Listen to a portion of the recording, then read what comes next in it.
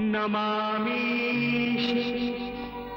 मीशान निर्वाण रूपम विभुम व्यापकम ब्रह्मवेद स्वरूपम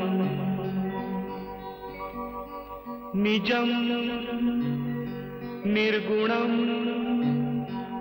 निर्विकल्पं निरीहं चिदाकाश माकाश वासं भजेऽहम्।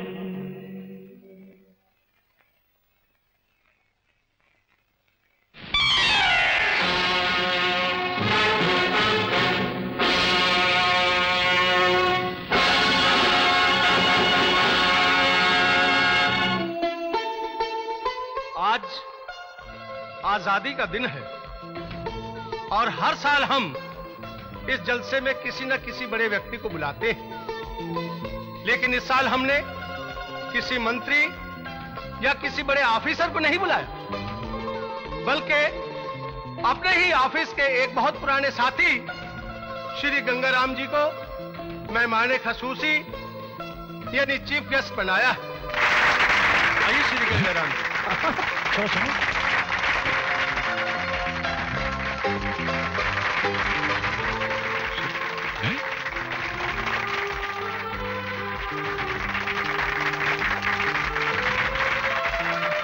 बैठिए।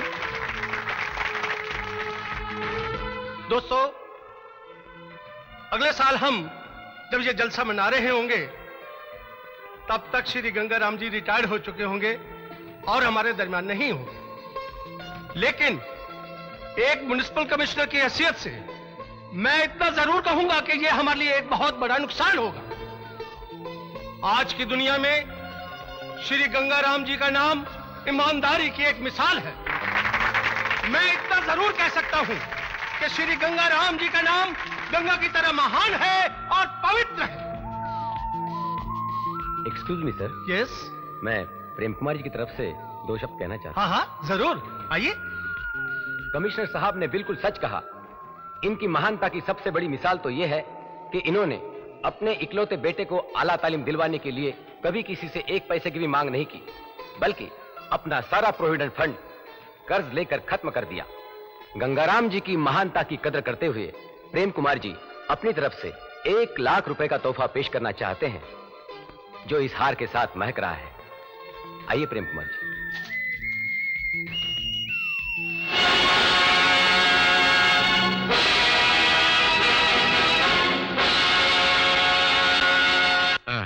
एक मिनट साथियों, प्रेम कुमार जी शहर के बहुत बड़े बिल्डर हैं, बहुत ज्यादा दौलत वाले रईस आदमी, इज्जतदार इंसान है, मगर म्युनिसिपल कॉर्पोरेशन की इस ऑफिस में मैं अकेला क्लार्क ऐसा हूं जो उनकी तरक्की की राह में हमेशा रुकावट बना रहा। मैंने इन्हें कभी कोई गैर कानूनी बिल्डिंग बनाने नहीं दी, और अगर इन्होंने बनाई तो मैंने तोड़वा के रख दी। इन्होंने मुझे हर तरीके से खरीदने की कोशिश की, मगर मैं नहीं बिका, क्योंकि मैं अपनी कीमत जानता हूं। यह मिट्टी का मामूली सा पुतला लाखों के भाव कैसे बिक सकता है। लेकिन आज आप सबके बीच मेरे भविष्य के नाम पर इन्होंने मुझे खुलेआम 1 लाख रुपया रिश्वत देने की कोशिश की है, ताकि मैं अपनी नौकरी के आखिरी साल इनकी किसी गैर कानूनी बिल्डिंग को तोड़वाने की कोशिश न करूं, मगर मैं तोड़वाऊंगा और अपना फर्ज निभा के रहूंगा। गंगाराम, तुमने आज मेरी बहुत बेइज्जती कर दी है, इसे मैं याद रखूंगा।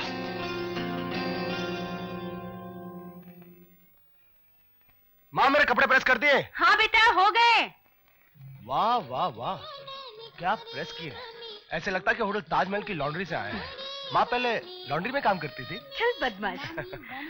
हाँ माँ, वो मेरे जूते पॉलिश कर दिए? हाँ। वाह, हर चीज। हाँ हाँ। लक्ष्मी, विजय के कपड़े ठीक से तैयार करके रख दिए ना? पूछ तो ऐसे रहे हैं जैसे आज तक आप ही करते आए हैं। हाँ, नहीं किए। जब तुम बीमार पड़ जाती हो, ये मेरे पिताजी महीनों बीमार थे, तुम उनकी सेवा में लगी रहती, तो विजय कौन संभालता था? अर्धांगिनी जी, जिंदगी के स्टेज पर बाप के साथ साथ माँ का भी रोल अदा किया है मैंने। ओहो, आपके पास तो हर सवाल का जवाब मौजूद है। बहुत जरूरी है। इस दुनिया में जिस इंसान के पास हर सवाल का जवाब नहीं होता है, कभी कभी उसकी अपनी जिंदगी सवाल बन जाया करती है। आज पहली बार मेरा बेटा इंटरव्यू देने जा रहा है आर्किटेक्ट की नौकरी के लिए। आज मेरे बरसों के सपने पूरे हो गए। बरसों से इसी आस पर जी रही हूँ कि एक दिन मेरा बेटा बड़ा हो जाएगा, अपने माँ के आंचल से निकलकर दुनिया के बाजार में जाएगा, इज्जत कमाएगा, नाम कमाएगा, अपने माँ बाप की झोली खुशियों से भर देगा। बस बस बस बस, वक्त से पहले सपने देखना बंद करो, क्योंकि सपनों का परिंदा बहुत ऊपर उड़ता है, इंसान उतना ऊपर नहीं उड़ सकता है। इंसान को चाहिए कि उतना ही ऊपर उड़े जहां से वापसी में उसके पर साथ दे सके, उतरते वक्त टूट न जाए। तुम सिर्फ विजय की कामयाबी की प्रार्थना करो और कुछ मत करो। बाबूजी। हाँ बेटा। फाइल तैयार कर दी? हाँ ये तैयार है। लेकिन बेटे तू कौन सी कंपनी में इंटरव्यू देने जा रहा है? एक बिल्डर है बाबूजी। मेरा दोस्त कह रहा था कि उन्हें एक आर्किटेक्ट की जरूरत है। हाँ। वो बात करके रखेगा, मैं उन्हें जाके मिल लूं। अच्छा माँ। अच्छा। अच्छा बाबूजी। अरे बेटा, आज तू पहली बार इंटरव्यू देने जा रहा है, तो जाने से पहले सरस्वती माँ के आगे हाथ तो जोड़ता जा। कहते हैं संसार में ज्ञान की दाता सिर्फ सरस्वती माँ है। जा बेटा।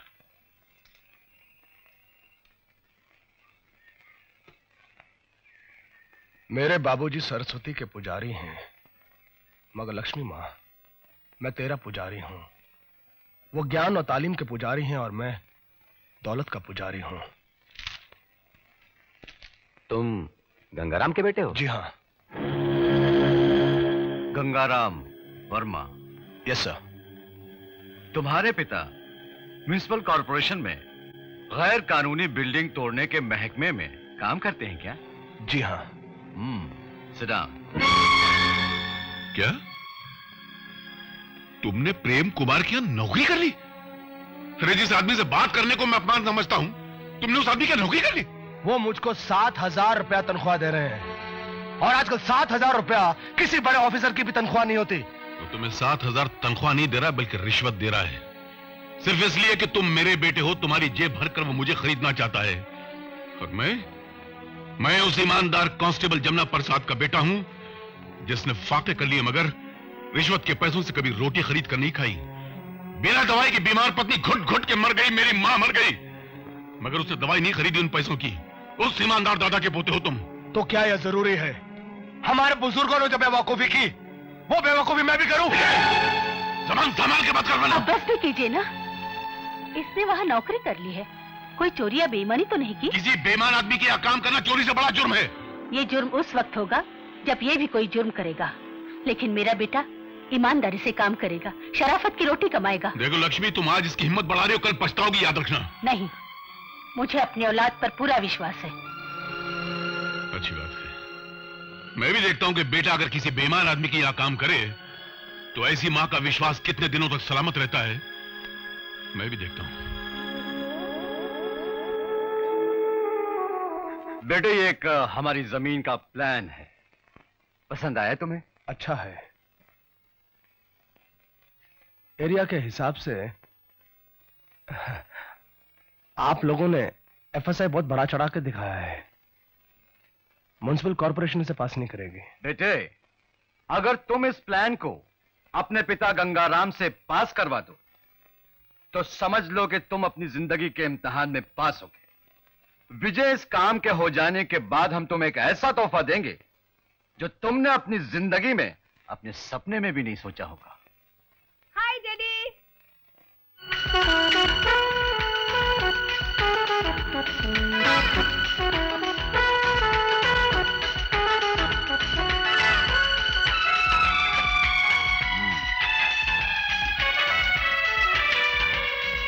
सपना जी। लीजिए, तोहफे का नाम लिया और तोहफा खुद चलकर आ गया। विजय, ये मेरी बेटी सपना है। हेलो। हेलो सर, समझ लीजिए आपका प्लान पास हो गया। ये तुम ये प्लान पास करवाने के लिए मेरे पास आए हो? ये जमीन जिस पर मुश्किल से 4 मंजिला इमारत नहीं बन सकती, तुम इस पर 10 मंजिला इमारत बनाना चाहते हो, और साथ में प्रेम कुमार घटिया सीमेंट कंक्रीट इस्तेमाल करके हजारों इंसानों की जिंदगी से खेल जाए। पिताजी, ये मेरी जिंदगी का सवाल है। आपके एक दस्तखत से मेरी जिंदगी बन सकती है। विजय, तुम्हारी जिंदगी बनाने के लिए मैं अपने ईमान को नहीं बिगाड़ूंगा। तुम अपने बाप को अच्छी तरह जानते हो, अपना सर कटा देगा, अपना खून बहा देगा, मगर इस बेईमानी के कागज पर स्याही नहीं बहाएगा। तुम्हारी हिम्मत कैसी हुई घड़ी अपना लेकर मेरे पास आना? मैं यहाँ पर आपका भाषण सुनने नहीं आया हूँ पिताजी। सारी जिंदगी गुजर गई आपका खोखला भाषण सुनते सुनते। क्या दिया है आज तक आपकी ईमानदारी और शराफत ने आपको? जब से होश संभाला है, मां के तन पर 2 साड़ी के सिवा तीसरी साड़ी नहीं देखी। त्योहार आता तो लोगों के घर में घी के दिए जलते, लेकिन इस घर में मट्टी का दिया बड़ी मुश्किल से जलता। पिताजी, सारी जिंदगी दाल, सूखी सब्जी और रोटी के अलावा क्या पका इस घर में? कितनी बार कहा आपसे, इस खंडर जैसे मकान को, इस मनूस मकान को बेचकर कोई नया मकान ले लीजिए, मगर जिद नहीं। बुजुर्गों की निशानी को बेचा नहीं जाता। यह जवाब देकर मुंह बंद कर दिया आपने। स्कूल से लेकर कॉलेज तक सारी जिंदगी कॉम्प्लेक्स का, एहसास कमतरी का शिकार रहा। लड़कों के अच्छे अच्छे कपड़े देखकर, उनकी मोटरसाइकिल, उनकी गाड़ियां देखकर मन ही मन जलता रहा और खुद को कोसता रहा कि ऐसे कंगाल गरीब घर में जन्म लेने से तो बेहतर था कि मैं जन्म लेते मर क्यों नहीं गया। को मुझे बोलने दो। बहुत जब्त किया मैंने आज तक। आज जब पैसा कमाने का मौका आया तो आप अपनी ईमानदारी का भाषण सुनाकर अपनी तरह मुझे भी कंगाल बनाने की कोशिश कर रहे हो। मगर नहीं, मैं बनने वाला नहीं। मुझे पैसा चाहिए, दौलत चाहिए, चाहे इसके लिए मुझे जमीन और आसमान आपस में क्यों ना मिलाना पड़े, मैं मिलाकर रहूंगा। पिताजी, अगर आज आपने इन कागजात पर दस्तखत नहीं किए तो मैं इस घर को हमेशा हमेशा के लिए छोड़कर चला जाऊंगा। चले क्या जाओगे बेटे? तुम तो पहले ही जा चुके हो। अपने आप को एक दौलत वाले की मंडी में बेचकर आज बहाना बनाकर हम लोगों से रिश्ता तोड़ने आए हो। मैं जानता हूं बेटा, मैं सब जानता हूं, लेकिन मेरी एक बात याद रखना बेटे, तुम्हारी उम्र मेरे तजुर्बे से बहुत कम है। तुमने उतनी दिवालियां नहीं देखी है जितनी मैंने तुम जैसे बिकने वालों की बर्बादियां देखी हैं। एक दिन आएगा जब तुम छाती पीट पीट के दुनिया को अपनी बर्बादी का किस्सा सुनाना चाहोगे, वहां सुनने वाला कोई नहीं होगा। सिर्फ रोने वाले तुम होगे, सुनने वाला कोई नहीं होगा, कोई नहीं होगा। ठीक है।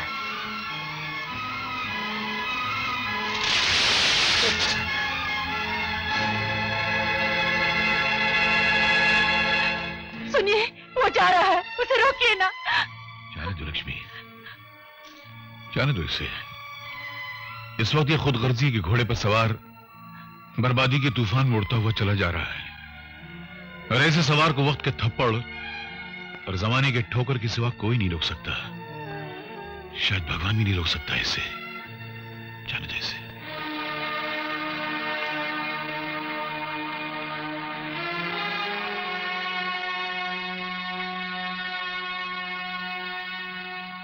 सर,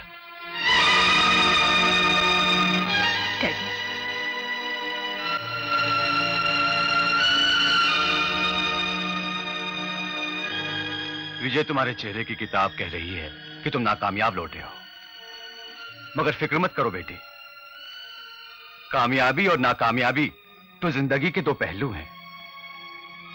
तुम नाकामयाब हुए तो क्या हुआ, मैं अपने वादे से नहीं बदलूंगा, मगर मेरी एक शर्त है। शर्त? हाँ, शादी के बाद मेरी बेटी तुम्हारे घर नहीं, तुम्हें मेरे घर आके रहना होगा। सर, आपका हर हुक्म सर आंखों पर, आप जैसा चाहते हैं वैसे ही होगा। यह तो आपका बड़प्पन है कि आप मुझे अपने चरणों में शरण दे रहे हैं। आप महान हैं। नहीं, नहीं, मैं आज ही शादी की तैयारियां करता हूं। हैप्पी?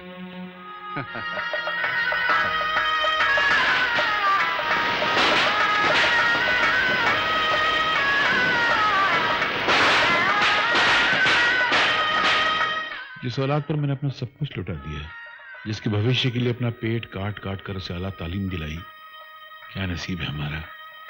उस औलाद ने हमसे शादी की इजाजत एक तरफ, हमें शादी की खबर तक नहीं की। वाह भाई, मान गए प्रेम कुमार को। उसने अपनी बेटी सपना की शादी का वादा तुमसे किया और शादी करती विजय के साथ, वो भी सिर्फ इसलिए कि वो विजय के बाप गंगाराम से अपने रुके हुए काम पूरे करा सके? हमने दिन रात मेहनत करके अपना खून पसीना बहाकर प्रेम कुमार की कंपनी को जमीन से आसमान तक पहुंचा दिया। नारंग, आज के बाद हम किसी और के लिए नहीं, अपने खुद के लिए काम करेंगे। पैसा मेरा होगा और दिमाग तुम्हारा। ओके? अरे मेरा नाम तो चेहरत की परी है, छोड़ूंगी नहीं। अरे माटी मिले, मेरे फूल चांद भागता कहाँ रे? तेरा शमशान तक पीछा नहीं छोड़ने वाली। अरे पड़ी को फेंक के मार। गंगाराम, गंगाराम, अरे गंगाराम, कहाँ घुस गया रे? अरे गंगाराम, गंगाराम, मेरे भाई, गंगाराम, मुझे इन गिद्धों से बचा लो। अरे पर हुआ क्या? अरे ठहरो, क्या हुआ? क्या हुआ? बाबूजी मैं बता दी हूँ, इसको दूसरा बेटा हुआ। हम लोग बच्चे का सत्कार देने को बोल रहे हैं, ये मुआ इनकार कर रहा है। फूलचंद, फिर बच्चा हुआ? क्या करूं, शादी मेरी देर में हुई तो बच्चा भी हुआ। अरे शर्म करो यार, उसूलन तो तुम्हारे बेटे के घर में बच्चा होना चाहिए था, तुम्हारे घर में हो रहा है। चलो पैसे दो। पैसे? लेकिन पैसे दो, इन के हवाले कर दूंगा अभी। पैसे तुम कहते हो तो थोड़े दे देता हूँ। थोड़े से नहीं, पूरे दो। बच्चे से बढ़कर है क्या? चलो जाओ। हाय बाबूजी, तुम भी कुछ दो ना। क्यों? मैं किस खुशी में? कमाल हो गया, तुम ना खबर नहीं, तुम दादा बन गए। हाँ। क्या? विजय बाबू के यहाँ बेटा हो गया। सच? हाँ। मैं दादा बन गया? हाँ। लक्ष्मी, लक्ष्मी, बाहर आओ, खुशखबरी है। क्या हुआ? कैसे खुशखबरी? अरे तुम दादी बन गई, मैं दादा बन गया, विजय के घर बेटा पैदा हुआ है। सच? कसम माँ जी, इतनी अच्छी खुशखबरी सुनाई, ला हमारी बख्शीश। अरे तुम्हारी बख्शीश मैं देता हूँ, ये लो, जाओ खुश रहो। फुलचंद, हाँ। आज मैं फिर जन्मा हूँ। ये बूढ़ा गंगाराम बच्चा बनकर इस दुनिया में फिर जन्मा है। अरे देखना, अब देखना मैं अपने पोते को कितना महान इंसान बनाता हूँ। फरात की तरह मजबूत, जान का सच्चा, चरित्र ऐसा कि जिस मोहल्ले से गुजरेगा तो लोग कहेंगे ये नौजवान है ना, उस बूढ़े गंगाराम का पोता है। बूढ़े गंगाराम, गरीब गंगाराम का महान पोता। अरे वाह। क्या हुआ गंगाराम? अरे मैं बेवकूफ तो जज्बात की धारा में ऐसे बहता जा रहा हूं जैसे मेरा पोता मेरी झोली में पड़ा हो। अरे जिस दादा को उसके पोते के पैदा होने की कोई खबर नहीं देता, उस दादा को पोता पालने के लिए कौन देगा? मुझे मेरे बेटे ने खबर तक नहीं दी कि उसके घर बेटा पैदा हुआ है, तो मुझे पालने के लिए कौन देगा?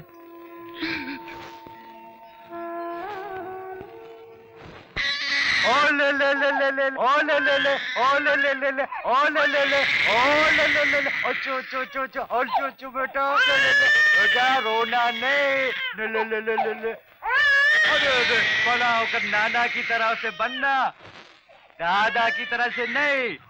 अरे सपना, जी सपना बेटे, सपना। अरे अरे ये क्या, नाना के मुंह पे पेशाब कर दिया बेशरम। कोई बात नहीं, संभाल इसे, संभाल। सॉरी डैडी, अरे ऑफिस में जरा देरी हो गई। नो प्रॉब्लम बेटे। आपने मुझे याद किया? बेटे मुझे तुमसे खास काम है। खास काम? कुछ दिन हुए रंजीत और उसका पार्टनर तुम्हारे पिता के घर गए। पिताजी के घर? क्यों? उनके घर का प्लॉट खरीद। रंजीत शायद वो पिताजी को नहीं जानता, वो अपनी जान दे देंगे लेकिन घर कभी नहीं बेचेंगे। लेकिन विजय बाबू, वो प्लॉट हमें किसी भी कीमत पे मिलना चाहिए। बहुत बेहतरीन प्लॉट है, हम करोड़ों कमा सकते हैं। डैडी, मेरे जिद्दी बाप को जानते हुए भी आप उस घर को खरीदने के सपने देख रहे हैं। वो उस घर को कभी नहीं तोड़वाएंगे, क्योंकि वो घर उनके लिए घर नहीं, एक मंदिर है। इंसान तो एक तरफ, अगर भगवान भी उसे खरीदने के लिए आ जाए ना, तो मेरा बाप उसे भी वापस लौटा देगा। और अगर वो मकान मैं तुम्हें दिला दूं तो? फजूल की बहस मत करो सपना। शर्त लगा कर देख लो विजय, जहाँ मर्द की बुद्धि जाकर खत्म हो जाती है, वहीं औरत की बुद्धि शुरू हो जाती है। क्या मतलब है तुम्हारा? एक बाप को अपनी औलाद असल होती है और औलाद की औलाद सूद होता है। एक व्यापारी के लिए असल से ज्यादा सूद प्यारा होता है। ठीक है, लेकिन इसका प्लॉट से क्या संबंध? है, बहुत बड़ा संबंध है। उस प्लॉट पर जो मकान बनेगा, उस मकान का नाम होगा विजय सपना हाउस, और उस मकान की सुनहरी चाबी है हमारे पास। हमारा मुन्ना रवि, ये हमें वो प्लॉट दिलाएगा।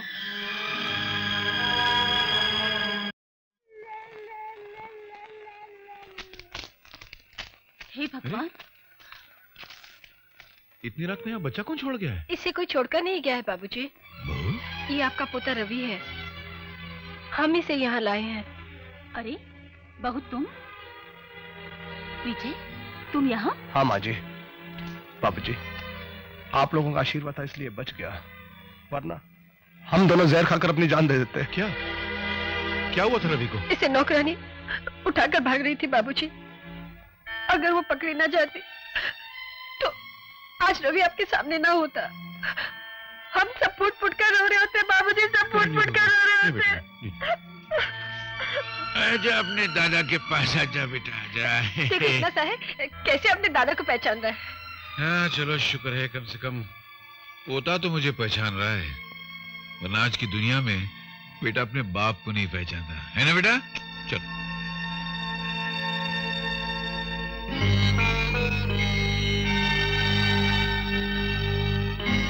माँ जी, जीती रहो बेटी। बाबूजी, अरे बस बाबूजी, हम अपने किए पर शर्मिंदा है। हमसे गलती हो गई, उसकी सजा दीजिए हमें, मगर एक बार माफ कर दीजिए। लेकिन तुम मुझसे चाहते क्या हो? सिर्फ इतना कि आज से आप दोनों रवि के साथ हमारे घर रहेंगे। हम आपको लेने आए हैं बाबूजी। बाबूजी, मैं जानती हूँ आपको मेरे पिताजी के घर में रहना गवारा नहीं होगा, इसलिए इन्होंने एक घर अलग से ले लिया है। हम सब वहीं मिलकर रहेंगे। नहीं बहू, मैं अपना ये पुरखों का मकान छोड़कर कहीं और कैसे जा सकता हूँ? देखिए, अब ज्यादा जिद मत कीजिए। बहुत दिनों बाद मुझे औलाद का सुख नसीब हो रहा है। मेरे उजड़े आंचल को मेरा फूल जैसा पोता सजा रहा है। बेटी समान बहू का प्यार मिल रहा है। ये सब मुझसे मत छीनिए। जिंदगी के थोड़े दिन रह गए हैं, इन्हें हंसते गुजर जाने दीजिए। मैं आपके सामने हाथ जोड़ती हूँ, भीख मांगती हूँ, मुझसे मेरे औलाद का सुख मत छीनिए। हाँ कह दीजिए, हाँ। एक बहुत पुरानी कहावत है जो आज सच साबित हुई। बुजुर्गों का कहना है कि माँ बाप भगवान के पैदा किए हुए वो नौकर हैं जो औलाद को मुफ्त में तोहफे में मिल जाया करते हैं। चलो, आज मेरा पोता जीत गया और उसका दादा हार गया। बाबूजी, बस बेटा, बस।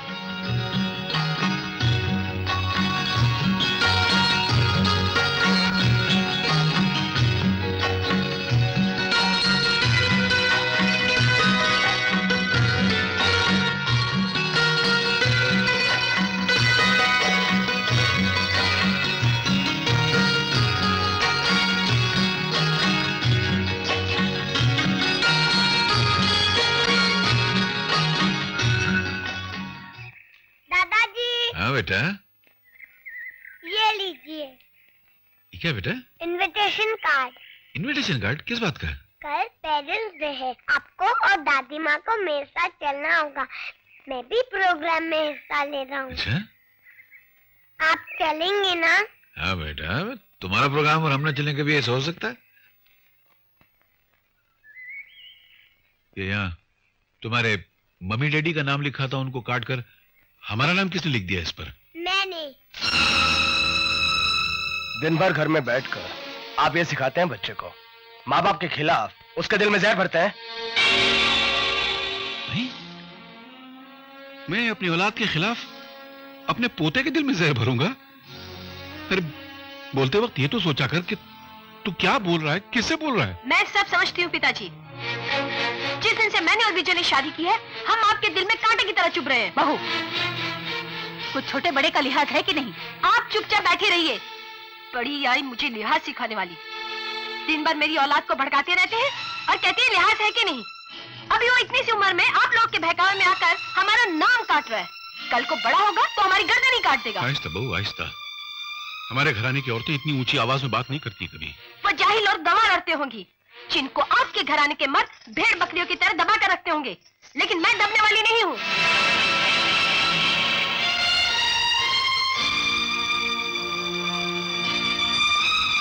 तो बेटा, कभी भूल कर दोबारा ऐसा काम मत करना। वो कार्ड लो, हमारा नाम काट कर अपने माँ बाप का नाम लिखो उस पर। इसकी कोई जरूरत नहीं, मैं खुद कर लूंगा। चलो बेटा। दादाजी, दादाजी।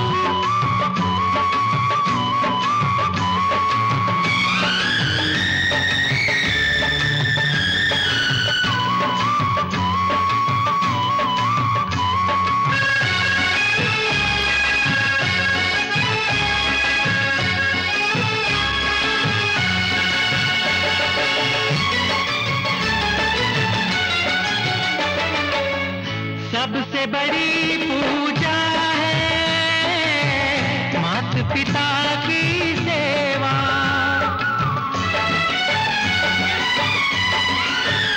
हो सबसे बड़ी पूजा है माता पिता की सेवा। किस्मत वालों को ही मिलता है अपने खो मत देना मौका ये खिदमत का। जन्नत का दर खुल जाएगा तेरा किया आगे आएगा। सुख दुख है क्या फल कर्मों का। जैसी करनी वैसी भरनी, जैसी करनी वैसी भरनी, जैसी करनी वैसी भरनी, जैसी करनी वैसी भरनी।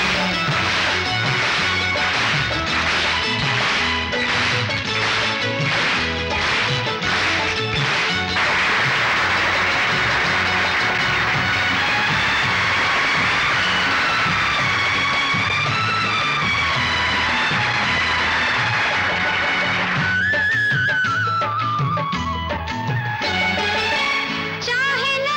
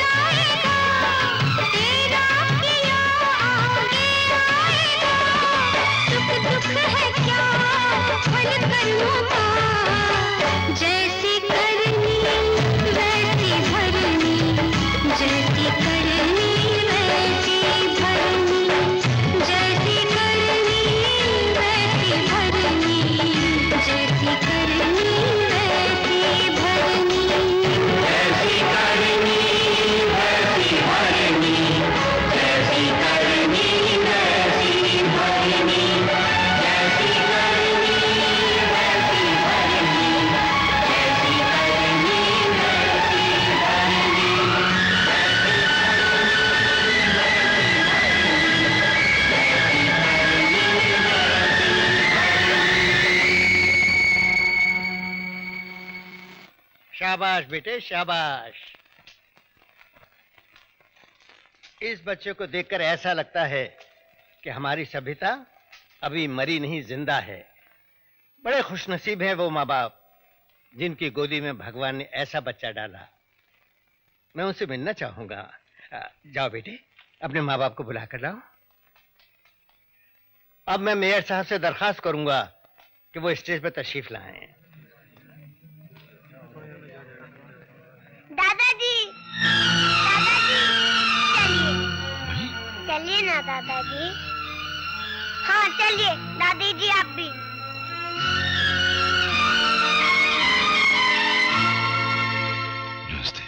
आइए आइए।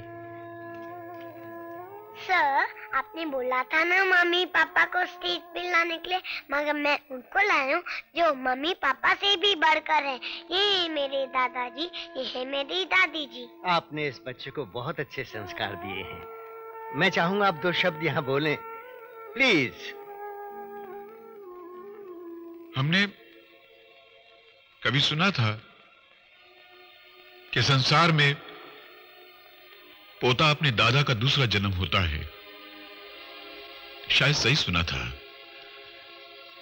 ये जिंदगी एक खेत की तरह है जहां इंसान किसान की तरह पाप और पुण्य के बीज बोता है और वह बीज उसे फल की शक्ल में इसी संसार में पोते की तरह नसीब हो जाते हैं। मैंने हो सकता है कभी कोई बहुत पुण्य का काम किया था जो भगवान ने मुझे इसी जन्म में मेरे जीते जी ऐसा पोता नसीब किया। मेरे पास और कहने को कोई अल्फाज नहीं है। बहुत बहुत धन्यवाद।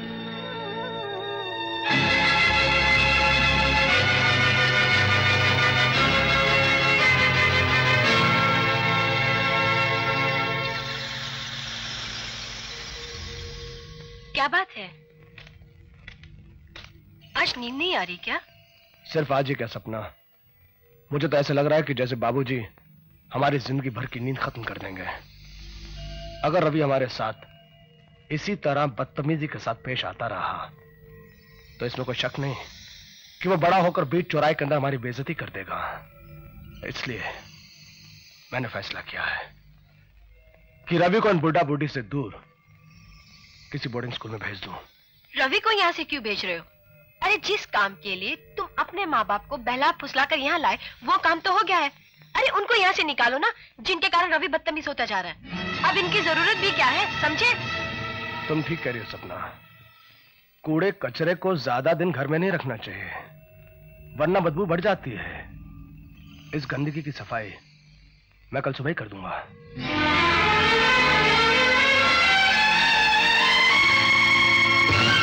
उठो, उठो!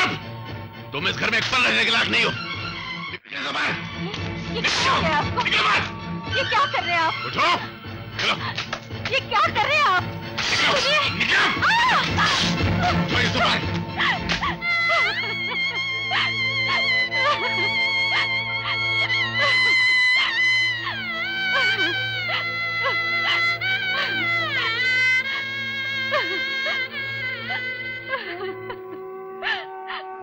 लक्ष्मी,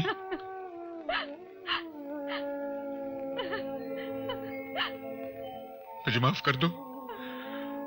आज मैंने तुम्हारा बहुत बड़ा अपमान किया, लेकिन तुम्हारी कोख तुम्हारा ये अपमान करती इससे बेहतर था कि तुम्हारा सुहाग तुम्हारा अपमान करे। हाँ लक्ष्मी, मेरे हाथों किया हुआ अपमान तुम सह जाती, लेकिन अगर ऐसा ही अपमान तुम्हारी औलाद करती तो तुम्हारे कलेजे के टुकड़े टुकड़े हो जाते। इसलिए मैंने ये सब किया, जानबूझकर किया। चलो लक्ष्मी, इससे पहले कि हमारी औलाद हमको यहां से ठोकर मार कर धक्के मार मार के बाहर निकाल दे, हम अपने घर चलते हैं। हाँ चलो चलो।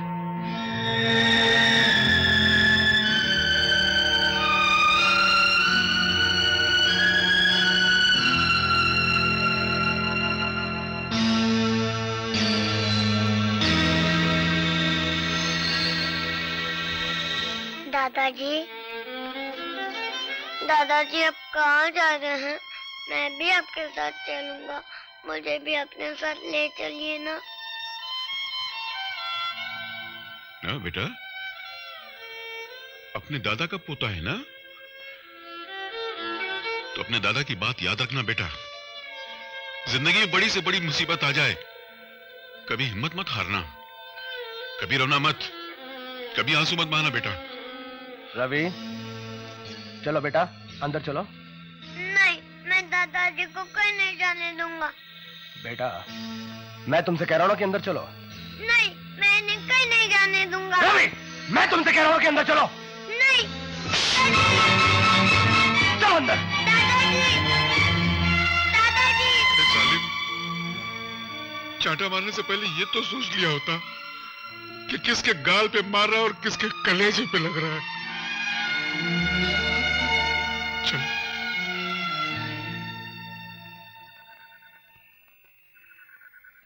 सुनिए। नमस्ते गंगाराम जी। यहाँ तो हमारा घर था, ये बिल्डिंग कहाँ से आ गई?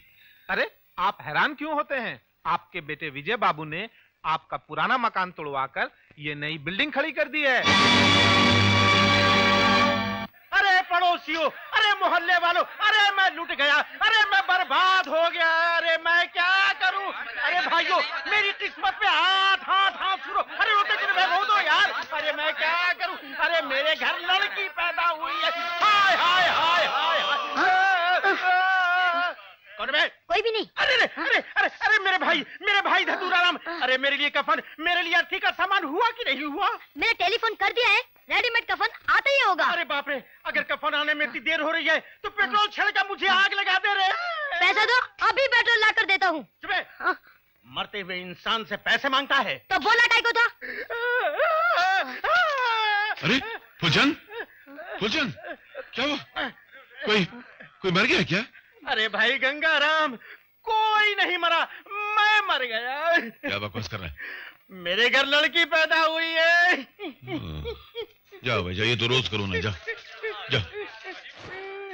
अरे तू तकदीर वाला है कि तेरे घर लड़की पैदा हुई है। लड़की देवी का रूप होती है, दुर्गा, लक्ष्मी, बीबी मरियम, बीबी फातिमा और ज़हरा, ये सब लड़कियां ही थी ना। और ये क्यों भूल जाता कि तुझे जिसने जन्म दिया तेरी माँ, वो भी एक औरत थी। तो आज इसलिए रो रहा है कि भगवान ने तेरे घर में लड़की पैदा की है, और मैं इसलिए रो रहा हूं कि मेरे घर लड़की पैदा क्यों नहीं हुई। रवि बेटे, केक काटो। नहीं मम्मी, पापा दादाजी को और दादी माँ को लेने गए, पहले वो आ गए, फिर मैं केक काटूंगा। पापा आ गए।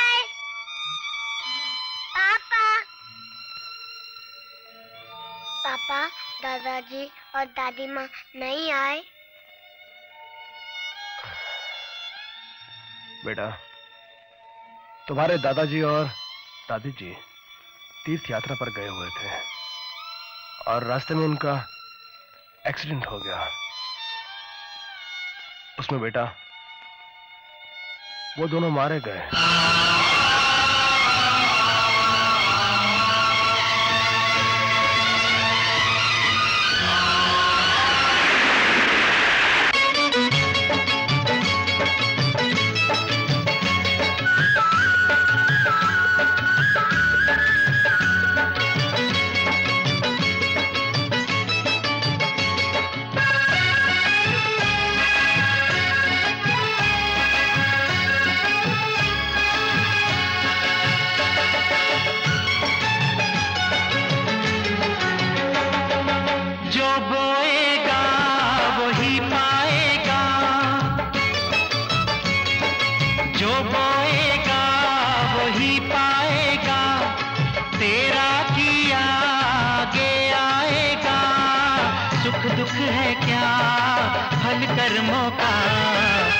जैसी करनी वैसी भरनी, जैसी करनी वैसी भरनी, जैसी करनी वैसी भरनी, जैसी करनी वैसी भरनी।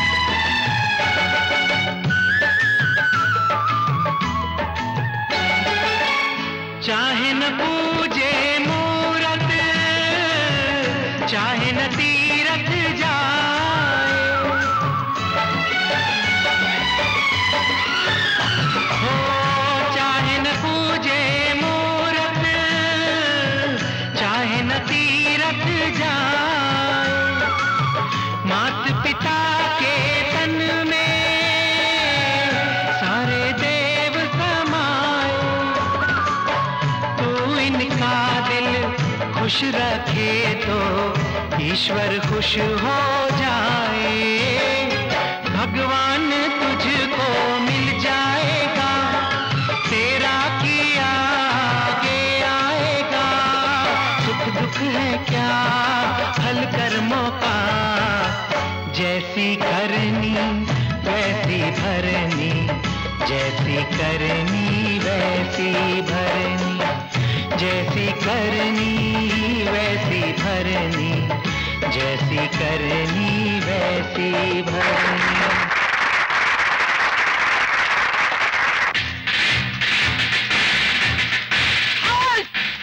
किधर छिड़ा था? हम अंग्रेज के जमाने का खानदानी मैट्रन है। जीना मीना। Yes madam. तुम दोनों जाकर बाथरूम में देखो नी।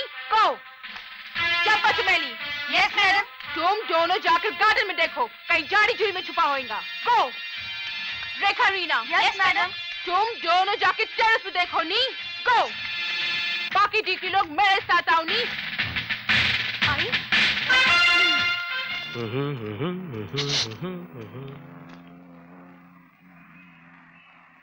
कौन है यार?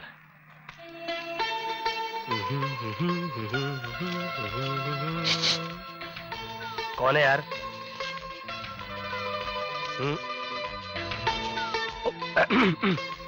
अबे ओए अंदर वाली, मुझे अपने लपेटे के अंदर लेने की कोशिश मत करो, समझी? तुम जैसे समझ रही हो ना, मैं वैसा नहीं हूँ। क्या जमाना आ गया, पहले लड़कियों को पैसा देकर बुलाना पड़ता था और आज की लड़कियां पैसे तबा तबा। What the hell is going on? Shit. अरे रुक ना।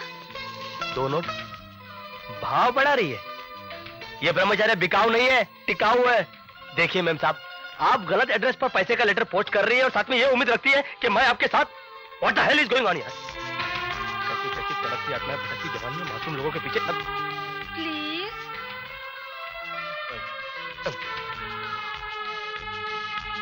देखिए, मैं एक मजबूर लड़की हूँ। क्या हुआ? यहाँ भी नहीं है, टेरेस पर भी नहीं है।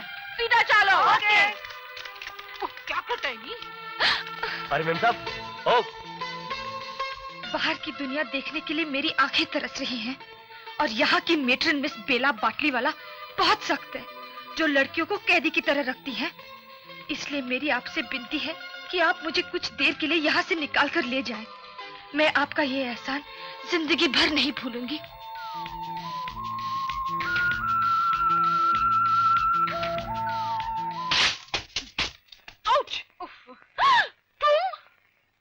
Yes madam. अरे गधड़ी, तुम इधर बैठी है, हम तुमको आखा हॉस्टल में ढूंढा था। ओह, क्या करूं मैडम, इम्तिहान करीब आ गया है और हॉस्टल में यही तो एक जगह है जहां शांति से पढ़ा जा सके। ओह, लेकिन तुम तो हमको घबरा दिया था, हमारा 3 किलो कलेजे का पानी निकाल दिया था। ओह, I am sorry madam. No no my child, I am sorry. Sit down, study.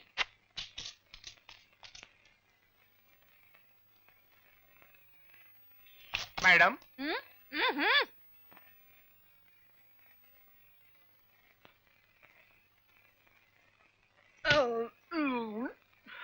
सोच है, तेरे को मालूम नहीं मेरा मील ब्रेक है?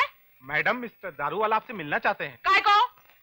यहाँ उनकी कोई रिश्तेदार रहती है, उनका कहना है कि उनकी याददाश्त बहुत कमजोर है, उन्हें नाम पता याद नहीं। आज तो मेरा दिनेश मनुष्य दिखता है। एक तो वो डिग्री मेरे कमरे में घुसकर पढ़ता है और दूसरा आता है उसको उसके रिश्तेदार का नाम ही याद नहीं रहता है, शक्ल देखकर पहचान सकता है। क्या टेंशन है? किधर है वो? कॉरिडोर में। बुलाओ उसको। जी हाँ। Fire brigade? Wrong number.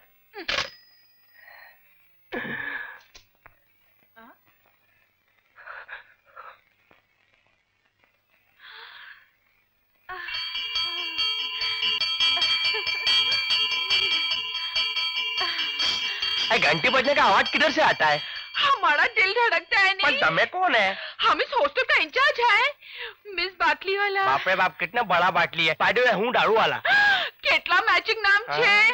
दारू वाला, बाटली वाला। दारू हमेशा बाटली में रहता है नहीं। टमाटो भोजो तो हटा, मारो कांडो टूटी जाए। आज तो पहला मीटिंग है, आगे आगे देखो क्या टूटता है नहीं। वो जाऊँ छू। Oh no. अरे आज के लिए इतना काफी है, ज्यादा देर इधर रहूंगा तो इतना टूट जाऊंगा कि रिपेयरिंग के लिए कोई गैरेज पर नहीं मिलेगा। हाँ हम है नहीं। अरे बाप रे, अरे अरे तू कैसा बाइडी है रे? तुम्हारा कौन सा रिश्तेदार है इधर? है तो मेरा दोस्त का माँ का बहू का बेटी है, इधर ही सेठी है। आपने बोले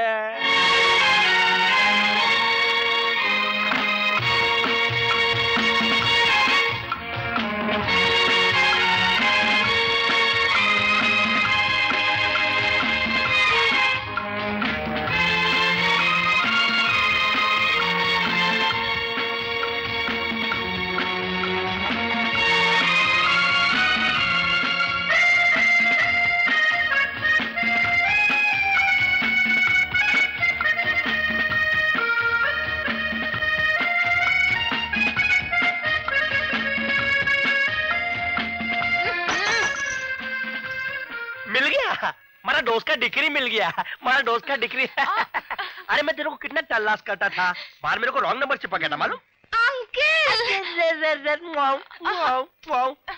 तारी तबियत कितनी खराब થઈ गई, पहला तारी जो फीजी खोटी ना। ये मेरा दोस्त का डिग्री है, मैं इसको ले जाने के लिए आया हूँ। चल डिग्री काय को ले जावा मांगे छे? हाँ बेटा मैं शू बताऊँ, इसके आंटी की तबियत बहुत खराब है, उसकी जिंदगी की इनिंग का लास्ट ओवर चल रहा है। अबे चुप बस ने, पहला ना बताओ तो दे। उसका जिंदगी का आखिरी सांस खत्म होने से पहले वो इसको एक बार देखने के लिए बोलती है, नहीं तो मरने के बाद उसकी आत्मा को बहुत तकलीफ होगी। क्या कल के लिए ले जाने दो। नो ले जाने दो ने प्लीज। जैसे उसकी आंटी का टिकट ऊपर के लिए कट जाएगा, मैं भी फ्री हो जाएगा ना। फ्री हो जाएगा? ओके ले जाओ। मैडम जाऊं? लेकिन याद रखो, सूरज डूबने का पहला वापस आ जाना। हम बहुत स्ट्रिक्ट मेट्रन हैं। तो मेरे को मालूम है। हालत बुरा कर देगा, समझा? Thank you so sweet of you. कुछ चल मेरा दोस्त का डॉटर, एक घंटे बनने का आवाज फिर से आता, भागी जाए यहाँ थी।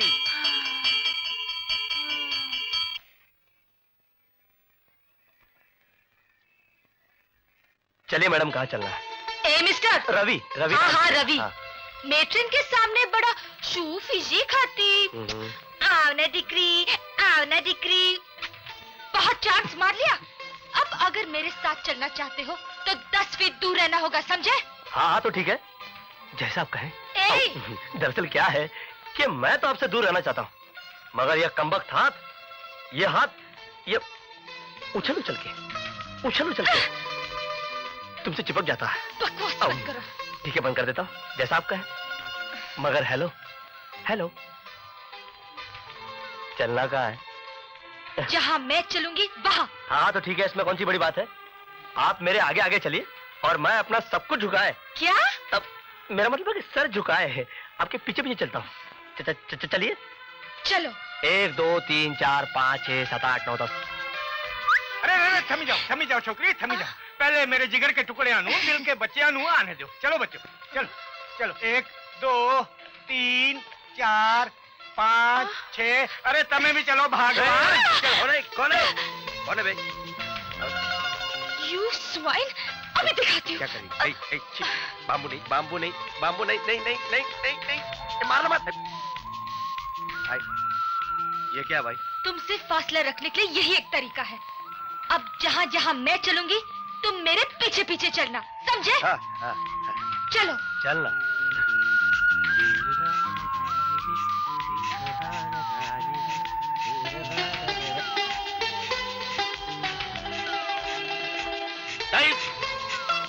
भाई साहब, गोला देना।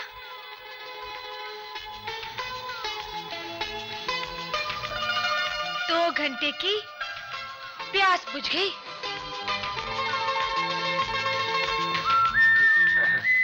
मैम साहब। हाँ? प्यास सिर्फ आप ही को नहीं, मुझे भी लगी है। अच्छा, तुम्हें भी प्यास लगी है? तो फिर खा लो ना। Thank you. और सुनो, हाँ? साथ में मेरे भी पैसे दे देना। हाँ?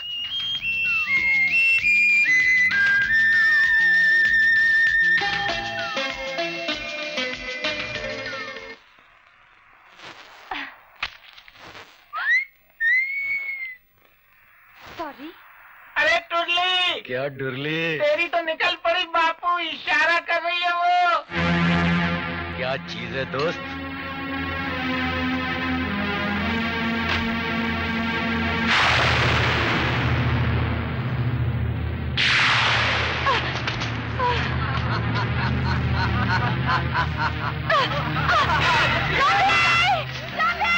हमें किसने पुकारा?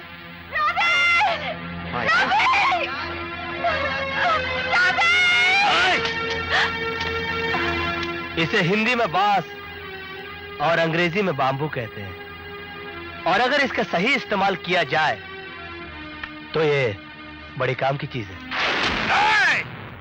हमसे टकराने वाले का एक ही अंजाम होता है, जिसे हिंदी में मौत और अंग्रेजी में डेथ कहते हैं। इन हाथों की ताकत को तुम पहचानते नहीं हो लल्लू। तुम इन हाथों की मिसाल तो दे नहीं पाओगे, खैर इस बाम्बू की मिसाल मैं दे ही देता हूं।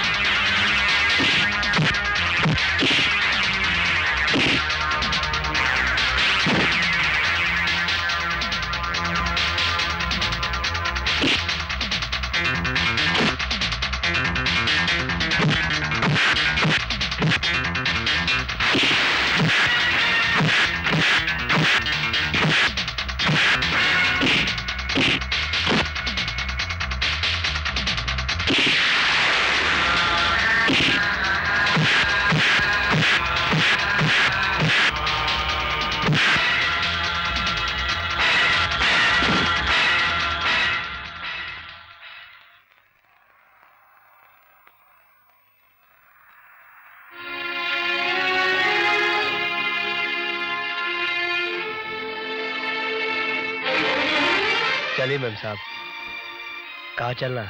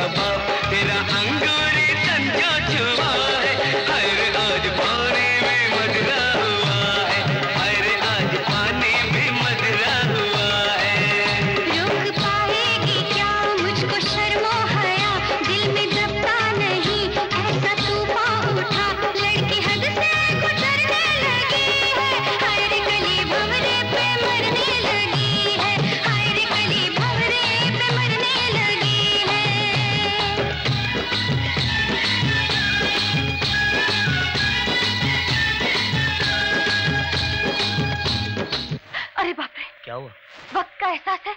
मोटी मेटे से 4 घंटे की छुट्टी लेकर आए थे। मुझे तो बहुत डर लग रहा है। अरे डरो मत, मैंने ऐसा प्लान बनाया है कि वो मोटी मेट्रन तुम्हें डांटने के बजाय गले लगा लेगी। क्या मतलब? Wait and watch. Hi dad. हाय सन। क्या देख रहे हैं डैड? बेटे, ये तुम्हारे चेहरे पर जख्म कैसे हुआ? अरे डैड, ये तो एक मामूली सा जख्म है। एक रवि वर्मा नाम के लड़के से मुठभेड़ हो गई थी। मैंने दिया उसको रख के और सजा दिया उसका मुंह, और उसने मुझे। 1 मिनट बेटे, 1 मिनट। ये रवि वर्मा कहीं बिल्डर विजय वर्मा का बेटा तो नहीं? हाँ, उसी का। लेकिन डैड, आपको उसके बाप का नाम कैसे मालूम? हाँ बेटे, हमने तो आज से 20 साल पहले ही उसके बाप के साथ दुश्मनी का खाता खोल दिया था, और आज तुमने उसके बेटे के साथ दुश्मनी का खाता खोल दिया। हाँ डैड, इस खाते की शुरुआत आपने की थी, मगर इस दुश्मनी के खाते को बंद करूंगा मैं, क्योंकि मुझे हिसाब किताब करना बहुत अच्छी तरह से आता है। मारा बाप मारी गयो, कितना वक्त થઈ ગયો? 7 बज गया, वो अभी तक राधा को लेकर नहीं आया। मेरा दिल कितना जोर जोर से धड़क रहा है। मैडम, कहीं ऐसा तो नहीं वो पारसी हैंडसम बुड्ढा राधा को लेकर कहीं रफू चक्कर हो गया हो? मेरे को कुछ डॉल में काला लगता है।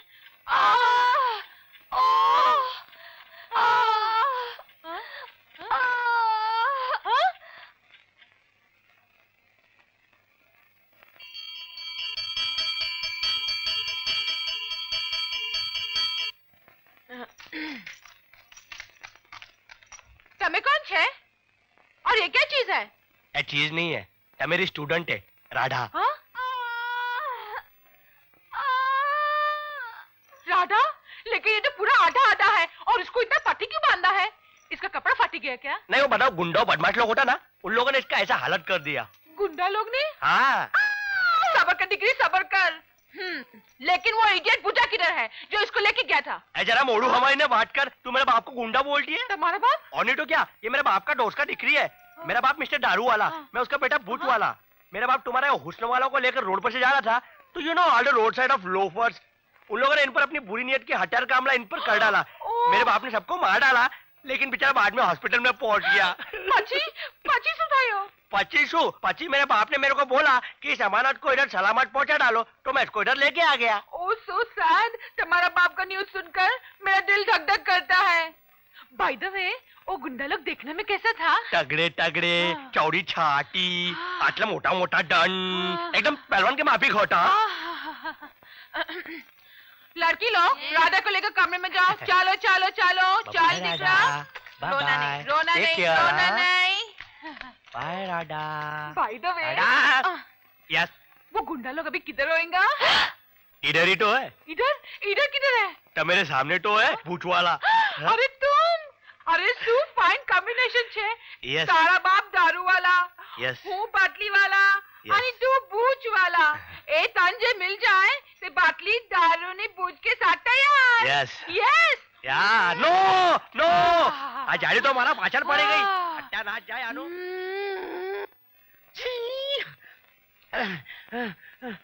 सर्दी जुकाम से परेशान हूँ। बहू, अरे बहू एक कप चाय तो दे दो, सुबह से एक कप चाय मांग रहा हूँ। लानत है ऐसे बहू बेटे पर। पिताजी! कौन बे? आपकी औलाद। पिताजी, ये देखिए आपकी मेडिकल रिपोर्ट। Medical report? अरे मुझे क्या हुआ है? ये आपकी एक्सरे रिपोर्ट है पिताजी। डॉक्टरों का कहना है कि आपको बहुत खतरनाक बीमारी है। अरे मुझे खतरनाक बीमारी होती तो अब तक मैं सूख के कांटा हो गया होता। पिताजी, आपको डिफरेंट किस्म की बीमारी है। इसमें आदमी सूखकर कांटा नहीं, बल्कि कांटा फूलकर टायर हो जाता है। अब मैं तेरा सत्यानाश। होगा, लेकिन पहले चलकर तैयार हो जाइए। मुझे कहाँ ले जा रहा है? मुझे जीते जी शमशान ले जा रहा है क्या? नहीं, वो बाद में है। थ्रू प्रॉपर टनल लेके जाना है ना, पहले अस्पताल चलिए। अस्पताल? मगर क्यों? पिताजी, डॉक्टर ने बोला है कि आपको वहां लेकर आए, वो आपका इलाज करेगा, वरना आप तो घुल घुल के टपकना शुरू कर देंगे। अस्पताल जाने से पहले राधा बेटी को तो हॉस्टल से आ जाने दो। राधा? राधा नहीं आने वाली पिताजी। नहीं आने वाली है, मगर क्यों? पिताजी, अगर आप राधा का इंतजार करने लगेंगे तो ये सड़ सड़ कर मर जाएंगे। तू हर जुमले में मेरे मरने का जिक्र क्यों कर रहा है? एक मिसाल दी है। दूसरी मिसाल नहीं दे सकता क्या? भैया पिताजी को जल्दी स्ट्रेचर पे लेटा दो। मैं इनके लिए हॉस्पिटल में खटिया बुक करके आया। खटिया? अबे मेरी खटिया क्यों? माफ कीजिए पिताजी, अब उठिए। अरे ये सुनकर के तो मेरे हाथ पांव ठंडे हो रहे हैं। आपके तो हाथ पांव ठंडे हो रहे हैं, ऐसी खबर सुनकर लोग मर जाते हैं। अबे तूने भी मेरी मौत का जिक्र किया। ना बॉयज, जल्दी उठाओ। ये क्या? पिताजी, आपको अस्पताल में चाबियों की क्या जरूरत है? अरे आपकी जगह मैं संभालूं। अरे बाप रे, अरे बाप रे। चलो ठहरो, मुझे अस्पताल ही ले जा रहे हो ना? मेरे भाई डॉक्टर धतूरा राम को जरूर खबर कर देंगे। चलो।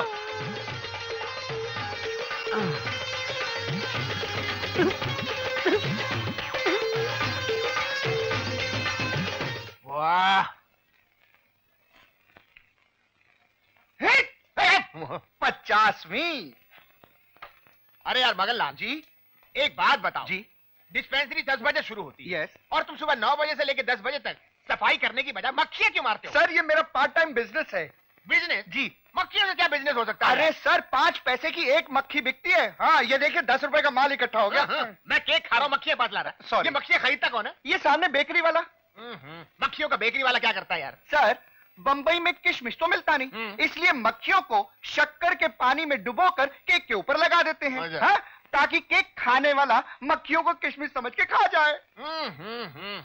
कितनी बड़ी 400 बीसी करते हैं। बिल्कुल।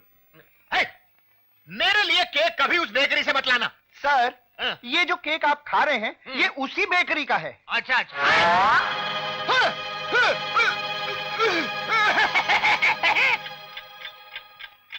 सत्यमेव जयते डॉक्टर साहब। आइए।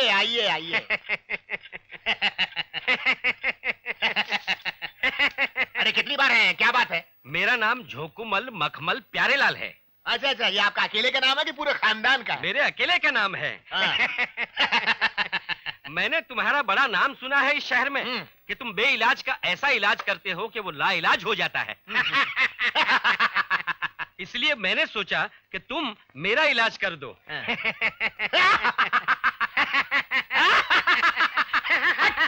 हंसने की बीमारी है क्या? मुझे हंसने की बीमारी नहीं है, मुझे सच बोलने की बीमारी है। सच बोलने की बीमारी? ये तो नहीं है। अभी पिछले हफ्ते डॉक्टर साहब मैं एक लड़की के साथ तो घर गया तो मेरी बीवी ने मुझसे पूछा कि कहां से आ रहे हो, तो मैंने सच सच बता दिया कि मैं एक लड़की के साथ। तो मेरी बीवी ने मेरी अब वो पिछले 1 हफ्ते से मेरे पीछे डाइवोर्स के पेपर लेके घूम रही है, मैं उसे घुमा रहा हूं। मैंने ऑफिस के अकाउंट में गफला किया। मेरे बाप ने पूछा कि लाख रुपया कहां गया, तो मैंने सच सच बता दिया कि जुए में और लड़की के पीछे खर्च हो गया। तो वहां भी जूते पड़े। आप चाहते क्या है, मैं क्या करूं? हाँ तो डॉक्टर साहब आप मुझे कोई ऐसी दवा दीजिए कि मैं सच बोलना छोड़ दूं। जी मगनलाल इधर आओ, तुम कहां गए थे? जी वो डिलीवरी देने मक्खियों की। कल से मैं इडली सांभर खाऊंगा, केक नहीं। सॉरी, वो पिछली बार एक पेशेंट आया था मेहता। हाँ वो जो एक कसम के साथ 100 झूठ बोलता था वही मेहता। झूठ बोलते बोलते मर गया है ना? तो हमने उसके शरीर से झूठ बोलने के कीड़े निकाले थे। हाँ वो फ्रिज में पड़े अकड़ रहे हैं ना जी। उन कीड़ों को एक इंजेक्शन में भरकर ले आओ, इनको लगाना है। हाँ जी, देखिए प्यारेलाल जी। प्यारेलाल नहीं, झोंकुमल मखमल प्यारेलाल है। अरे मखमल खटमल कुछ नहीं, प्यारेलाल बोलो, टाइम नहीं है। हाँ कोई बात नहीं। ये इंजेक्शन लगाने के 200 रुपए लगेंगे, आप तैयार हैं? 200 रुपया देने के लिए तैयार हूँ डॉक्टर साहब, खाली मुझे सच बोलने की बीमारी से बचा लो। अभी हंसते हंसते वहां लेट जाइए। फीस को भूलना मत। लीजिए सर, झूठ के कीड़े। ये भाई वो 200 रुपया याद है ना? हाँ याद है डॉक्टर साहब, आप इंजेक्शन तो लगाइए। तो कूला ऊंचा करो। ये लो। ये कूला है कि पहाड़ है?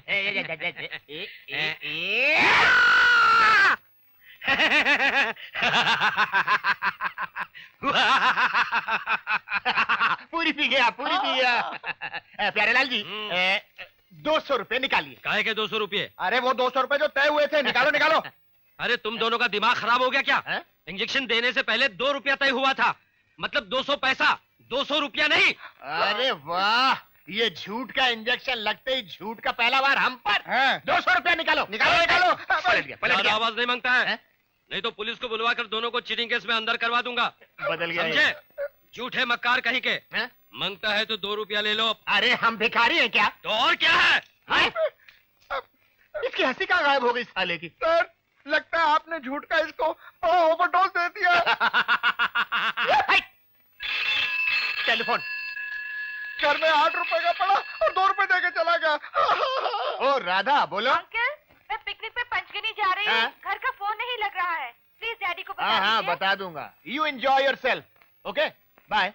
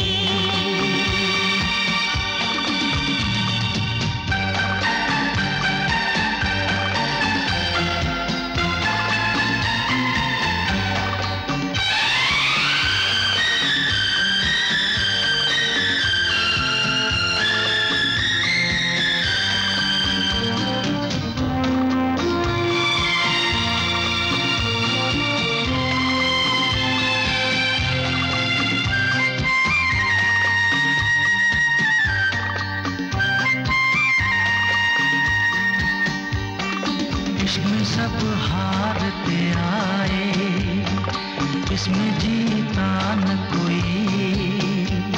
यहाँ सब लोग अनाड़ी, जो भी है दिल के खिलाड़ी। I love you, I love you, I love you, I love you। आजा आ खेलेंगे यहीं, हर मौसम में सनम है प्यार का मजा। आजा आ खेलेंगे यहीं।